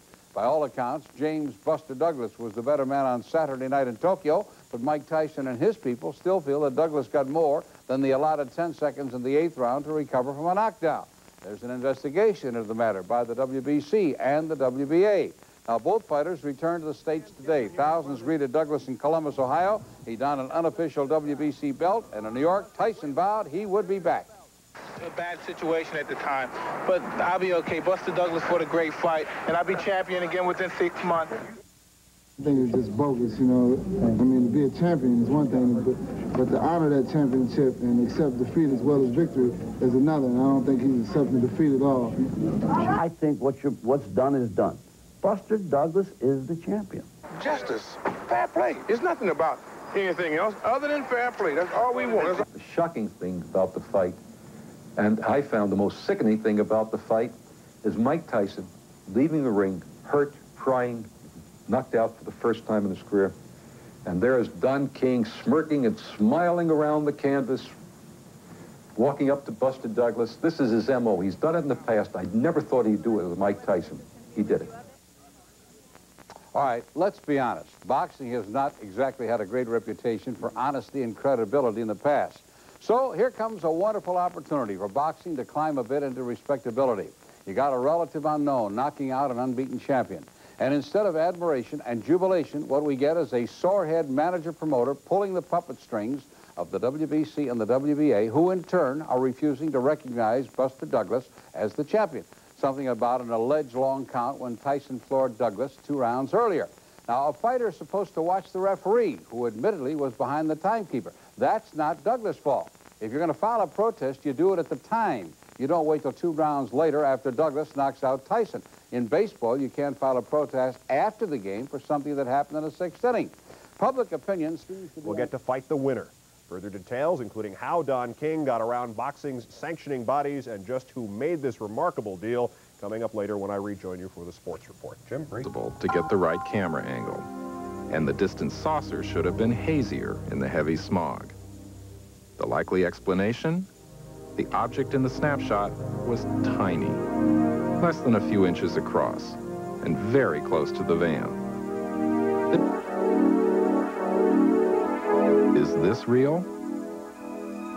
Taken over Catalina Island in 1972 by a Navy cameraman, this is considered by many to be the definitive evidence of saucers over California. At the Jet Propulsion Laboratory's Image Processing Lab, the enlarged. Stretch that. That just looks like a blob. Go ahead and bring up frame number 12. Dr. Nathan painstakingly reviewed the film and selected the clearest frames.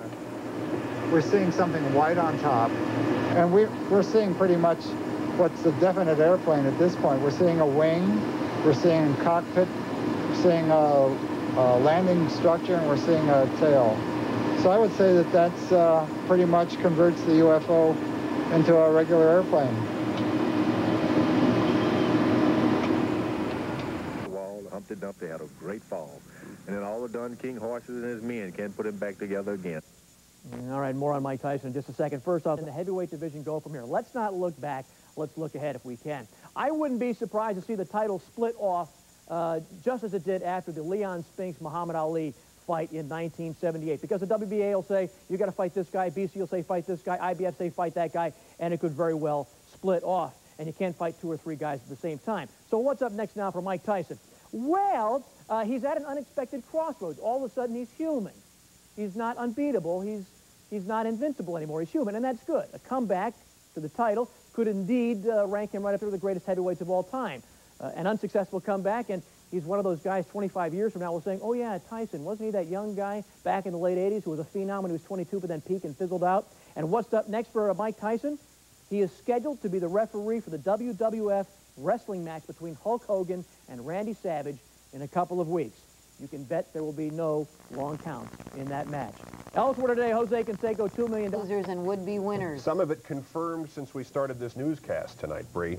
On board Donald Trump's plane, returning from Saturday night's Tyson-Douglas fight in Japan, 4 of boxing's heavyweight promoters struck the deal which will bring Buster Douglas his undisputed heavyweight championship and give Mike Tyson his rematch in June. Action News has learned from sources close to the agreement that the deal will proceed thusly. Within the week, possibly as early as Tuesday afternoon, Tyson's camp will totally drop its complaint about the long count. The WBA will then recognize Douglas as the champion, as the WBC just has in the time since we opened this newscast with this report. Douglas, who returned to his native Columbus, Ohio in the afternoon, will get to fight Tyson first in Atlantic City in June because both the WBA and WBC will promptly waive their requirement that he first fight the top-rated challenger, Evander Holyfield. Our sources say that Holyfield will also be taken care of. He'll fight on the undercard of the Tyson-Douglas rematch. He'll receive $3 million to battle the stiff of his choice. Holyfield, in the black hat there, escorting Tyson upon his return to New York, will get to fight the winner of Tyson-Douglas 2 in November for the big money, again in Atlantic City. As we said, our sources report the deal was hammered out on the return flight from Tokyo of Donald Trump's private jet. Tyson was represented by Don King, Douglas by his manager John Johnson, and Holyfield by his co-promoters Dan Duva and Shelley Finkel. Part of our report is confirmed in Tuesday's editions of the New York Times, which quotes Donald Trump as saying he has the deal for the Tyson-Douglas rematch on June 18th. Action News can't independently confirm that actual date. The other news, the Kings may ask... Yeah. Okay, thank you, Freddie. Now, still to come, we've got David Shin. Declared Buster Douglas its heavyweight champ. Action News has learned from informed sources that this was the result of a deal orchestrated by Don King, that it will be followed by both the WBC and the WBA sanctioning a Douglas-Tyson rematch in June in Atlantic City. Evander Holyfield will fight on the undercard of that rematch, and then he'll face the Douglas-Tyson winner in November. So some justice is served, but Holyfield gets it in the neck again. To some degree, certainly, but he does get money for waiting. A lot of it. Always in boxing. Yeah. Next up, the next generation of toys. Slinky's never got a reception like this one.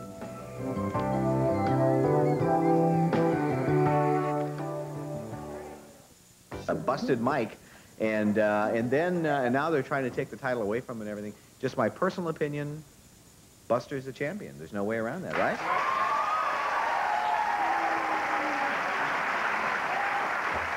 Because as I understand the rule, it's not a 10-second count, it's a 10 count. It doesn't, the rule does not say it has to be 10 seconds down, it has to be a 10 count. So it doesn't matter if it went a minute and a half, I guess. So, and also I have definite proof that Buster's a champion because this morning we just got word he received a call from Robin Givens asking him to marry her. So I'm sure that's possible. Yeah, actually, we have, this is, we're excited about this, we have an audio tape of the actual count from the referee, and I don't know, maybe you can judge for yourself. They say it was a long count. I don't know. Anyway, watch your monitors and listen, folks. Here's the actual audio. 1, 2, 3, 4, 5, 5.5, 6, 7. Come on, sleepyhead. Time to get up. 8, 9. How many fingers am I holding up? 2, 3, 4.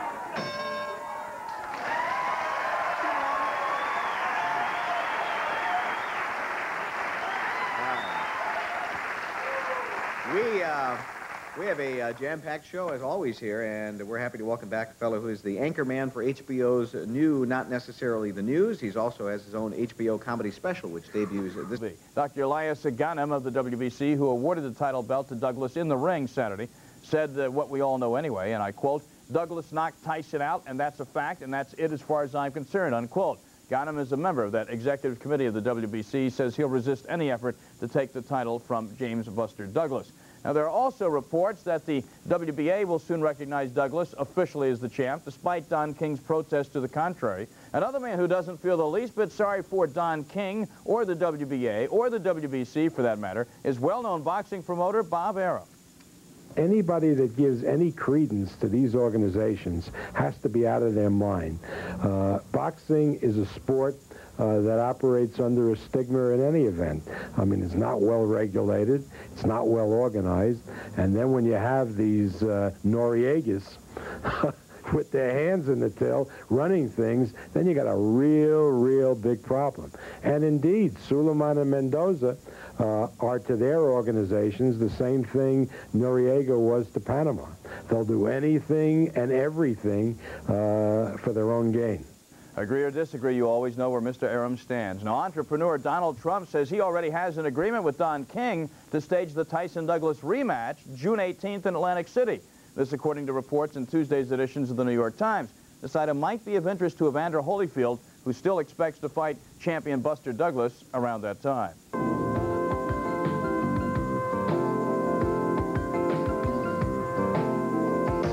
In Atlantic City, there has yet to be any confirmation from King.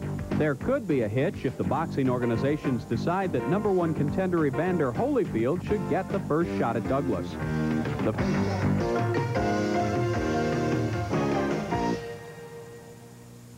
Men are trading their ties for trunks at upscale workout salons like this one in Dallas. Others prefer the grittier scene, like this old Skid Row gem in San Francisco. There's no controversy. She knows boxing, by the way. There's no controversy. Don King is not demanding. He's asking for a rematch. Suddenly, Mike Tyson has respect for Buster Douglas. I lost. The reason I lost, I mean, not irrelevant. Just the loss is a loss. I mean, I respect that, and I respect the fact that the new champion won the title. But the only thing I'm saying, I wouldn't want the title on a change decision. You know what I mean? You win the title in the ring, you lose it in the ring, I believe. I'm just saying that Mike is not going on the deep end. He's not discouraged. The only thing I asked for is just a rematch. That's all. Mike Tyson may have to get in line. This afternoon, Buster Douglas said his first choice to fight is the #1 contender, Evander Holyfield. Now, then you talk about money, though. I mean, he can get 3 times the money if he fights Tyson. So will money talk? June 18th seems to be the likely date of a fight, period. NBA tonight, Lakers are off. As long as Don King's around, I don't think it will be settled, per se. Money talks, right? Buster Douglas is now calling the shots. That's kind of neat, kind of. I mean, Don King's still in there. But he's the undisputed champion. WBC, WBA, IBF, they all recognize this. And it puts Mike Tyson in an unusual position. He's the challenger. Don King has been humbled. We don't have a rematch right now. What we're trying to do is to get one. The only thing I asked for is just a rematch. That's all. Simple as that. Once I get a rematch, I'll take care of everything from then. That's all I'm asking for. Evander Holyfield is also asking for a fight, even though he'd make much more fighting Tyson. Buster Douglas says he feels he should fight the #1 contender, and that means that would be Evander Holyfield. There will definitely be a fight. It'll be at Donald Trump's hotel. Ivana Trump will probably want a piece of it. But that's for the legal reporter. We'll stay out of that. And Robin whoa, you're digging up some old dirt there, Pat. Anyway, so we'll move on and we'll get back to that as the days progress. NBA tonight, the Clippers are...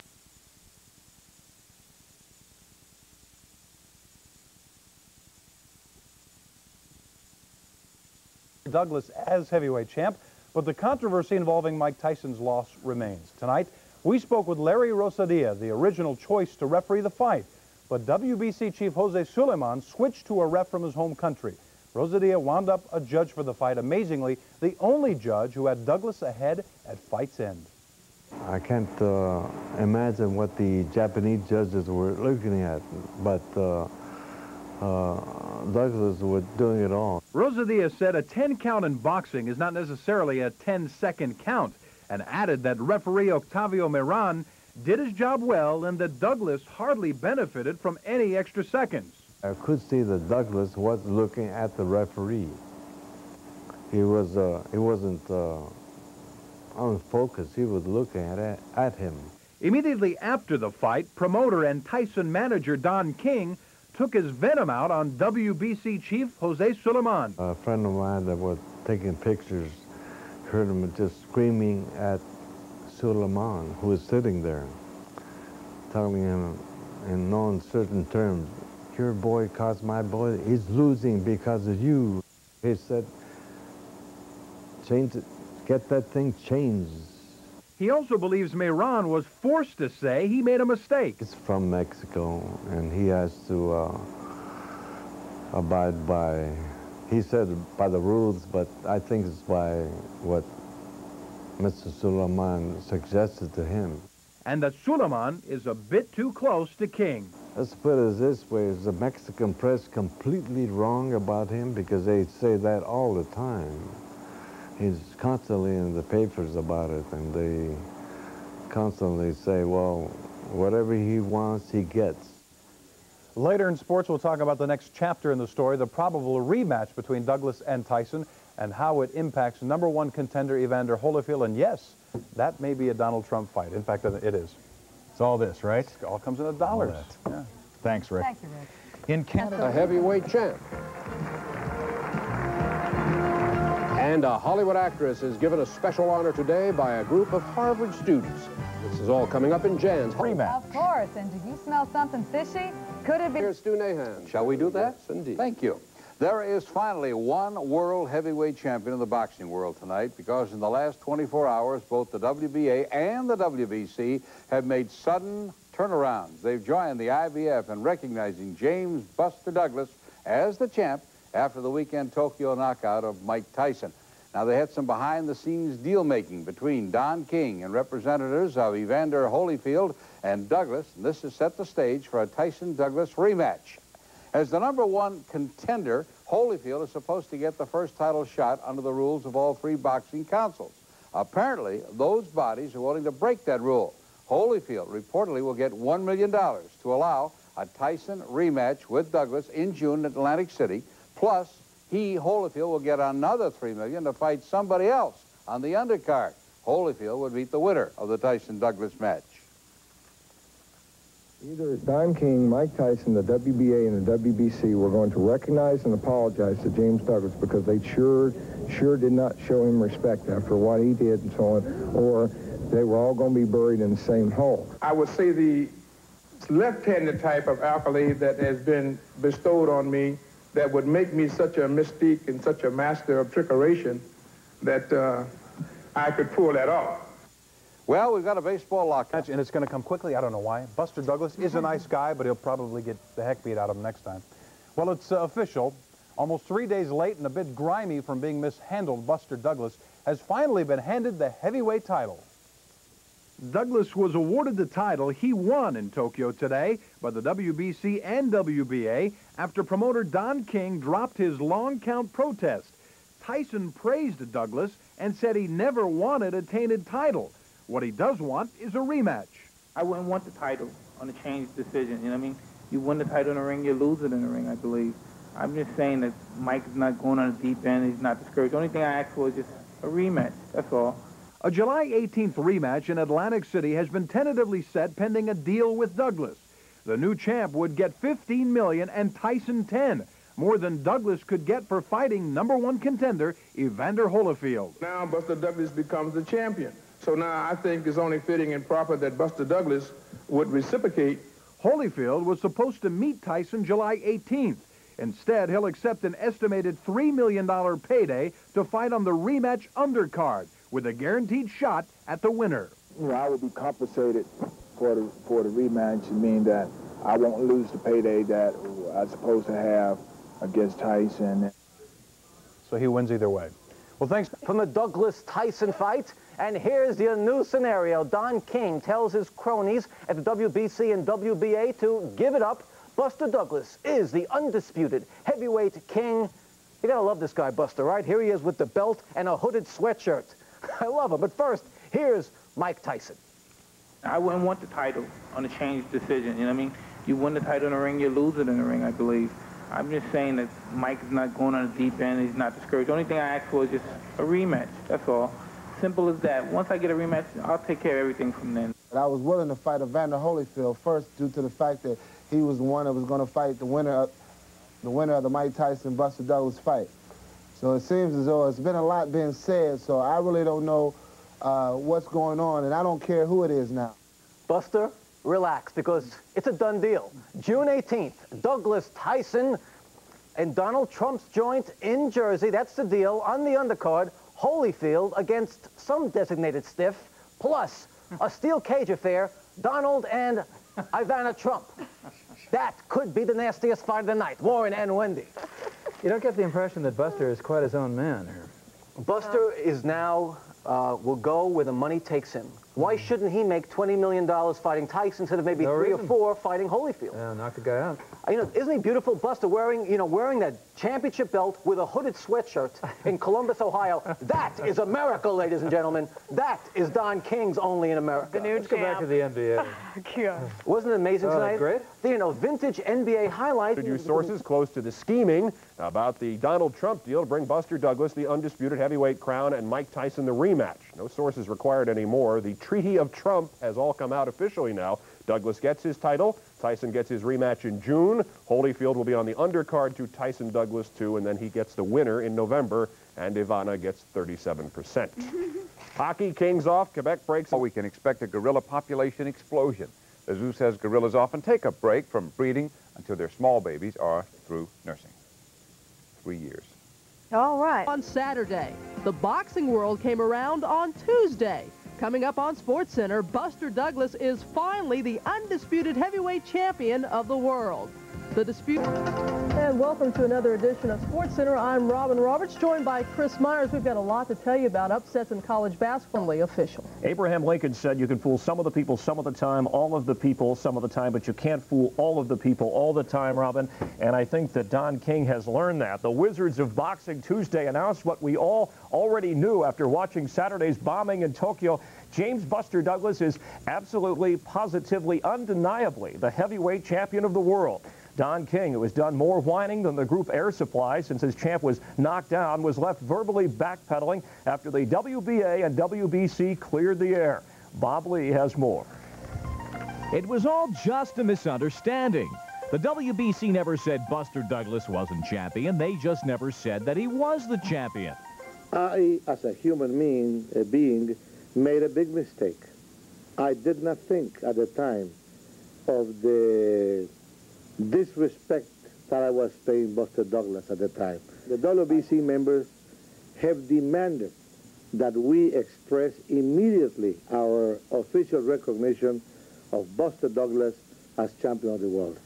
Other voices changed as well. Mike Tyson after the fight. I'm just asking for a fair chance. I mean, I don't mind. I lost before. Nothing's wrong with losing. I can handle a loss if I want to lose fairly. Yeah, I lost. I mean, don't make excuses. A loss, you lost. I mean, these things happen. I mean, it's just a temporary minor setback. Don King in Tokyo. Everybody's seen the facts, and the facts are irrefutable and incontrovertible. Don King today. Demure, let us defer to that champion and give him his just dues in his moment of glory. Team Tyson explained their protest was to ensure they would be first in line to fight Douglas. King said it helped to market that rematch. We have established the controversy that's necessary to give the public an opportunity to make their demand as to what they want to see. We are withdrawing all protests, so it's no longer a part of the governing bodies to make a decision. There is no more protest. Meanwhile, Buster Douglas enjoys his role as hometown hero and media sensation. There is no clear answer to the question, what next? Well, as far as I'm concerned, Evander Holyfield is my first title defense, because he's the #1 reigning contender, and he was scheduled to fight the winner of the Douglas-Tyson match. #1 contender Evander Holyfield says there are $3 million of Don King's money waiting for him to wait out this title shot, but we don't have a rematch right now, Phil. What we're trying to do is to get one. While Donald Trump says it's a done deal. The Mike Tyson fight seems that it's coming to Trump Plaza in June, probably around June 18th, against Buster Douglas. They're going to be calling it once and for all, so we'll see what happens. It is a classic Rubik's Cube of boxing. The WBC-WBA hesitation to anoint Douglas found one prominent critic of his own sport. It's not well regulated, it's not well organized, and then when you have these Noriegas with their hands in the till running things, then you got a real big problem. And indeed, Suleiman and Mendoza are to their organizations the same thing Noriega was to Panama. Nobody but the boxers should be the people to solve controversies. But it was promoter Shelley Finkel that gave the story the ultimate perspective. I would consider anything if it makes sense. I would consider anything if it makes dollars, okay? As mentioned, Holyfield not happy about having to fight on the undercard. If that is the case, he has also been offered the chance, whoever wins the Tyson-Douglas bout, if they fight first, he could pick up another $8 to $12 million if he fights the winner of that match. But Holyfield wants and deserves Douglas before Tyson. Dan, and welcome to Barbara Sheen's Fight Corner. My guest tonight is the one and only heavyweight champion of the world, James Buster Douglas. Here's the way I see it, Buster. The belt is yours, you're the champ, and anyone who disagrees can go to hell. Thank you, Barbara. Now that we have that out of the way, let me ask you another question. Do these slacks go with this jacket? I must have changed 1,000 times this morning. Sure, you look great. Thanks. You know, by the way, Barbara, I agree with Buster. You look terrific. I like the way you dress. Thank the Lord, approval from a guy who dresses like a car salesman. Is this Dick Cavett? He wishes. All right, Hal, it's getting a little ugly. Go ahead and start the opening. He wishes. Your host, Dave Buster Letterman. So listen to this. Last night, I got no sleep last night. First of all, here's what, 3 o'clock in the morning, my alarm system goes off. So right away, if you have the history of alarms going off in my house that I've had, you go a little crazy. So I jump out of bed, I race into the living room just in time to see my brother-in-law running down my driveway with my blender. Wow, what a... Thank you very much. I know.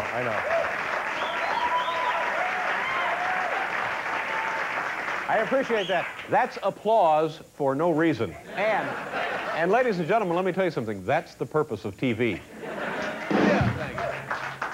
Listen to this. James Earl Ray, serving a 99-year prison term for the assassination of Martin Luther King, has filed for a divorce from his wife of 12 years. I didn't know they were having problems. Is it official now? Yes. The new heavyweight champion of the world, James Buster Douglas, and...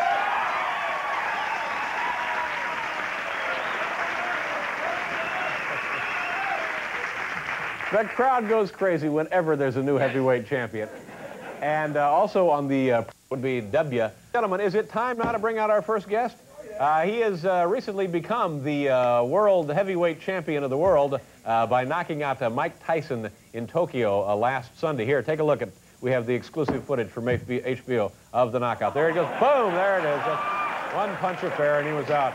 Ladies and gentlemen, please welcome the heavyweight champion of the world, James Buster Douglas. Come on.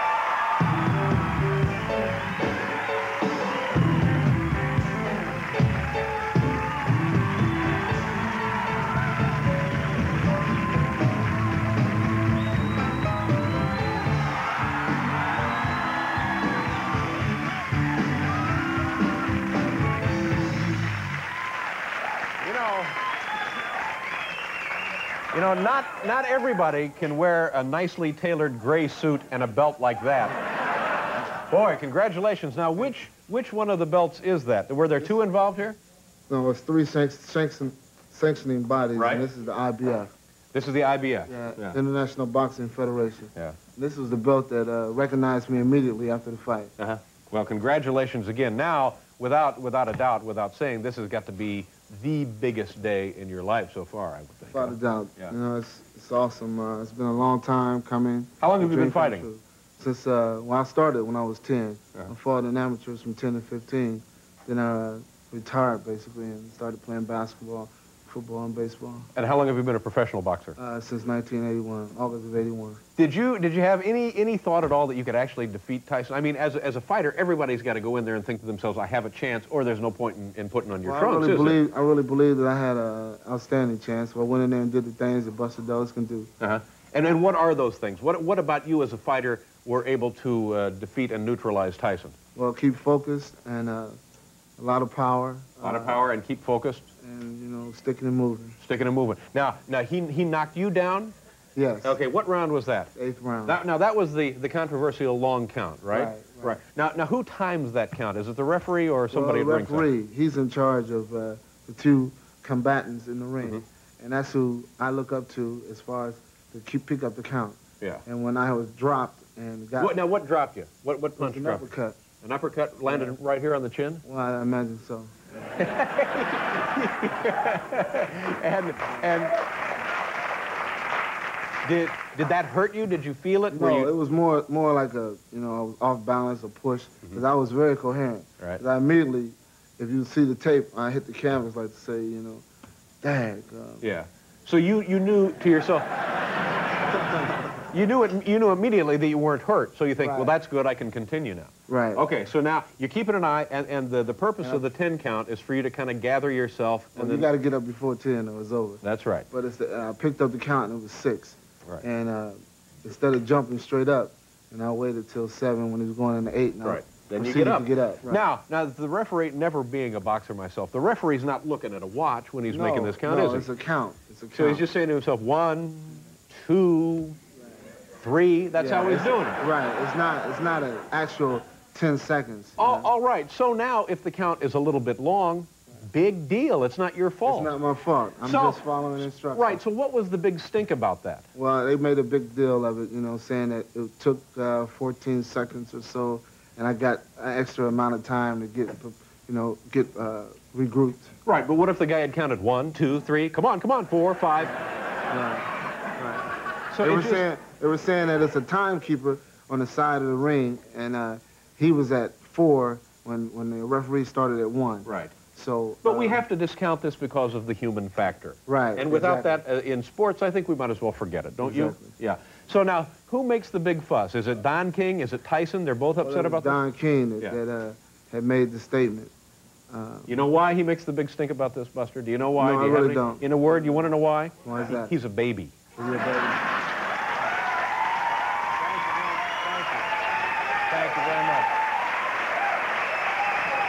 Thank you. Now, will you drive me home now? Yes. What are we doing here? We have to do a commercial. We'll be right back here with Buster.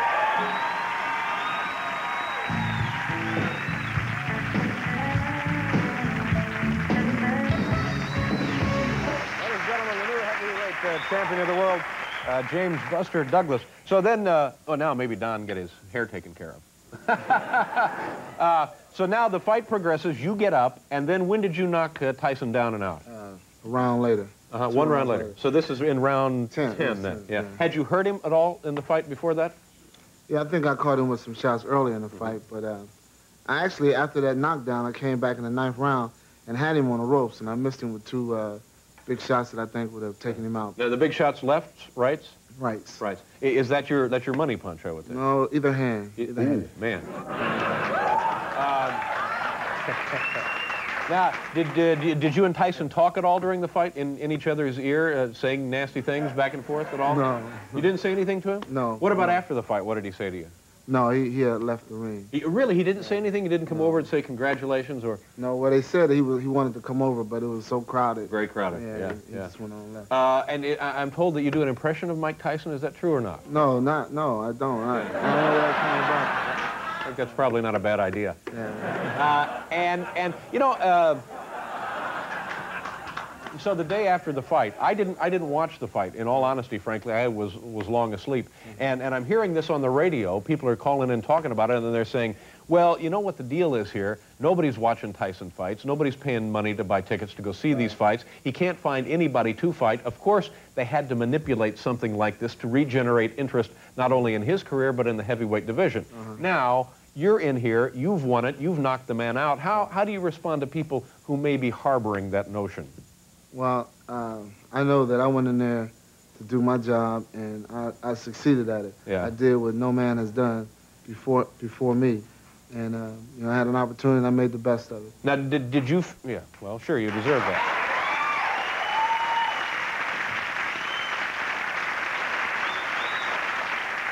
It really was a long shot, wasn't it? In Las Vegas, they weren't even giving odds on it? They didn't run odds on it, you know. But like I said before, we all knew that if I went in there and applied myself accordingly, that I would have a problem with Mike Tyson. And I did, and that's what the results ended up. Yeah.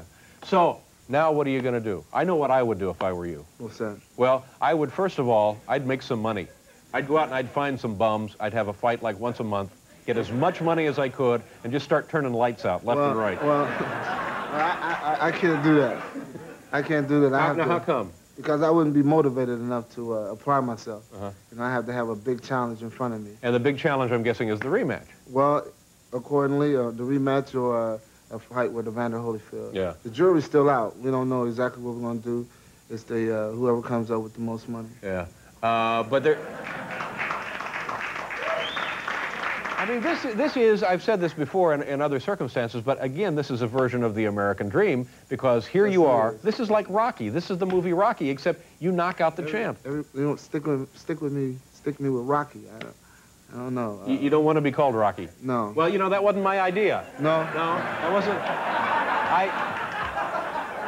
That happened in a meeting. Our producer, the little skinny guy over there. He's the one who said Rocky, yeah. That's him right there. Look at it. He can't even make a fist, that guy. And maybe we get him first. Yeah, all right, sure. I challenge you. So now, say you get to the point where you're going to defend your title. You're the heavyweight champion of the world. You know, and it really hasn't sunk in yet. Yeah, I would, yeah. I mean, arriving at the airport and I thought I was just going to just come on in, get in the car. Nope, not anymore. On, but, all that's different. Right. You're the champ now. Right, and it's like, I wonder why all these people are around me, and I'm the heavyweight champion. Yeah, there you go.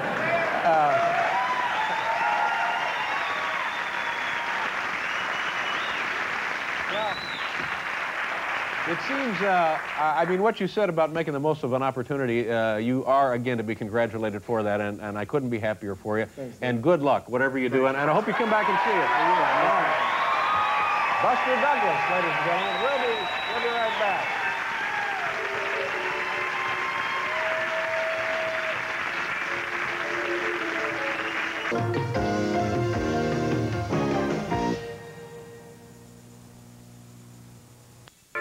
Wound his way through the low-income neighborhood where he grew up in a 20-car motorcade. The parade concluded at City Hall, where about 15,000 people braved 29-degree temperatures and a few flurries to listen to their hometown hero. Coming out today, showing us support and appreciation. It's a great honor. And Columbus made the best of it, baby. I couldn't have did it without the support of Columbus, my family, coach boxing team. I love you. The crowd along the parade route, about 25,000, got a little worked up over seeing Buster Douglas. One woman was slightly injured in a surge toward the cars, but she was treated and released at a local hospital. It's by his hometown of Columbus, Ohio today. A crowd estimated at about 1,500 stood outdoors in 29-degree temperatures to cheer the man who accomplished perhaps the biggest upset in boxing history when he knocked out Mike Tyson last weekend in Tokyo. If Douglas insists on delaying the rematch until September, then Duva says he'll exercise Holyfield's right to the next title shot. Duva will discuss his position tomorrow afternoon here on NBC, when we'll also be joined by Douglas and his manager, John Johnson. Most of the baseball bobcast was back in New York, as we told you midway through the first half of the Missouri-Oklahoma game. Apparently, a deal was struck last night between John Johnson, the manager of the new heavyweight champion Buster Douglas, and Dan Duva, who represents the #1 contender, undefeated Evander Holyfield, who is 23-0, and that deal has it for Tyson to wait for a year. Mike Tyson is going to have to wait till next February or March, because Evander Holyfield and Buster Douglas apparently will fight in September in Las Vegas. Holyfield will get the first shot. Joining us now from Columbus, Ohio, are John Johnson and his fighter, Buster Douglas. Now, John, a lot of people are going to say, first of all, that this deal is motivated by your personal dislike for Don King. Was that a factor? No, that's not a factor at all, Bob. You know, we plan, as far as Don King's concerned, to give him back more money than what he has paid James throughout his career, and we wish Don King and Mike Tyson them the best until we fight him again. But Don King is no longer involved with James Douglas in any way, and that was created by Don King's behavior towards James Douglas after the fight and since that point in time, and that's it. The reason that we're fighting Evander Holyfield is, you know, one reason. That's what James Douglas wants to do. James Douglas wants to prove to the world that he can also knock out Evander Holyfield, and I have to go along with his wishes.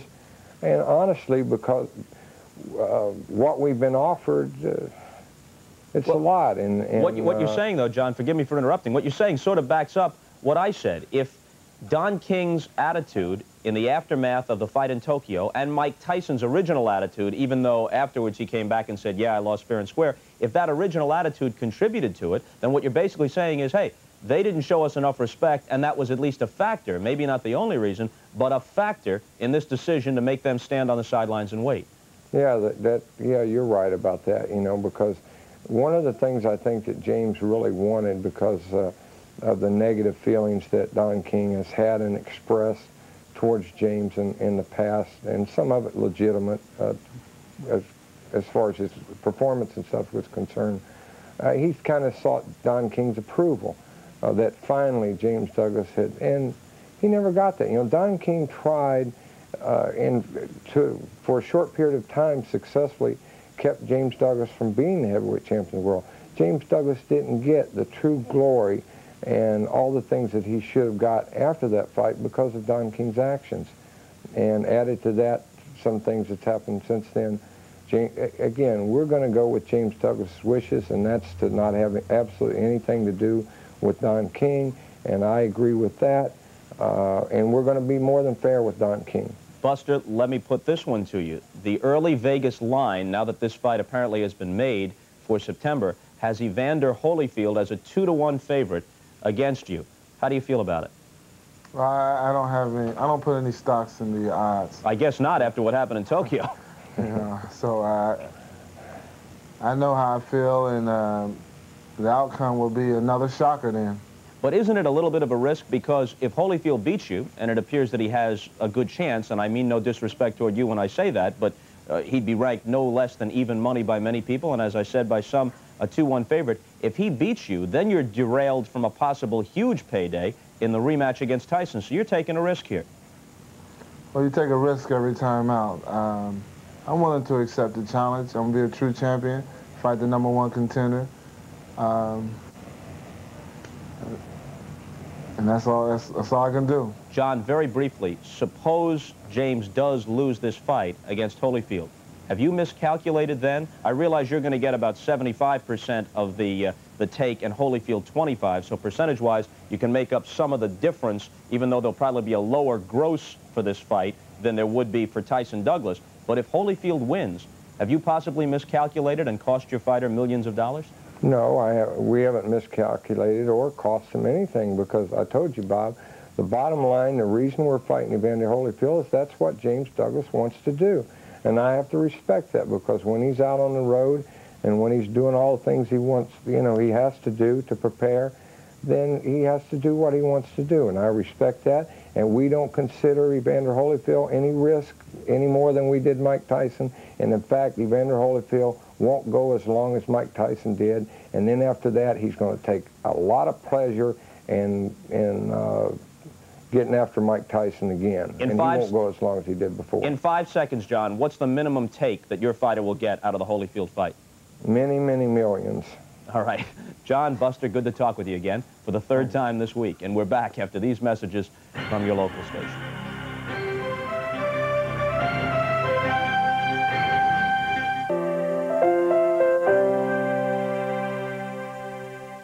Okay, it's Douglas against Holyfield for the heavyweight championship in September. Let's get a reaction as we go to Phoenix and join the fight doctor, Ferdy Pacheco, who's standing by with Marv Albert to call the Michael Carbajal-Tony Bazooka DeLuca fight later today on Sports World. He's with the promoter, Bob Arum, and let's go to Ferdy.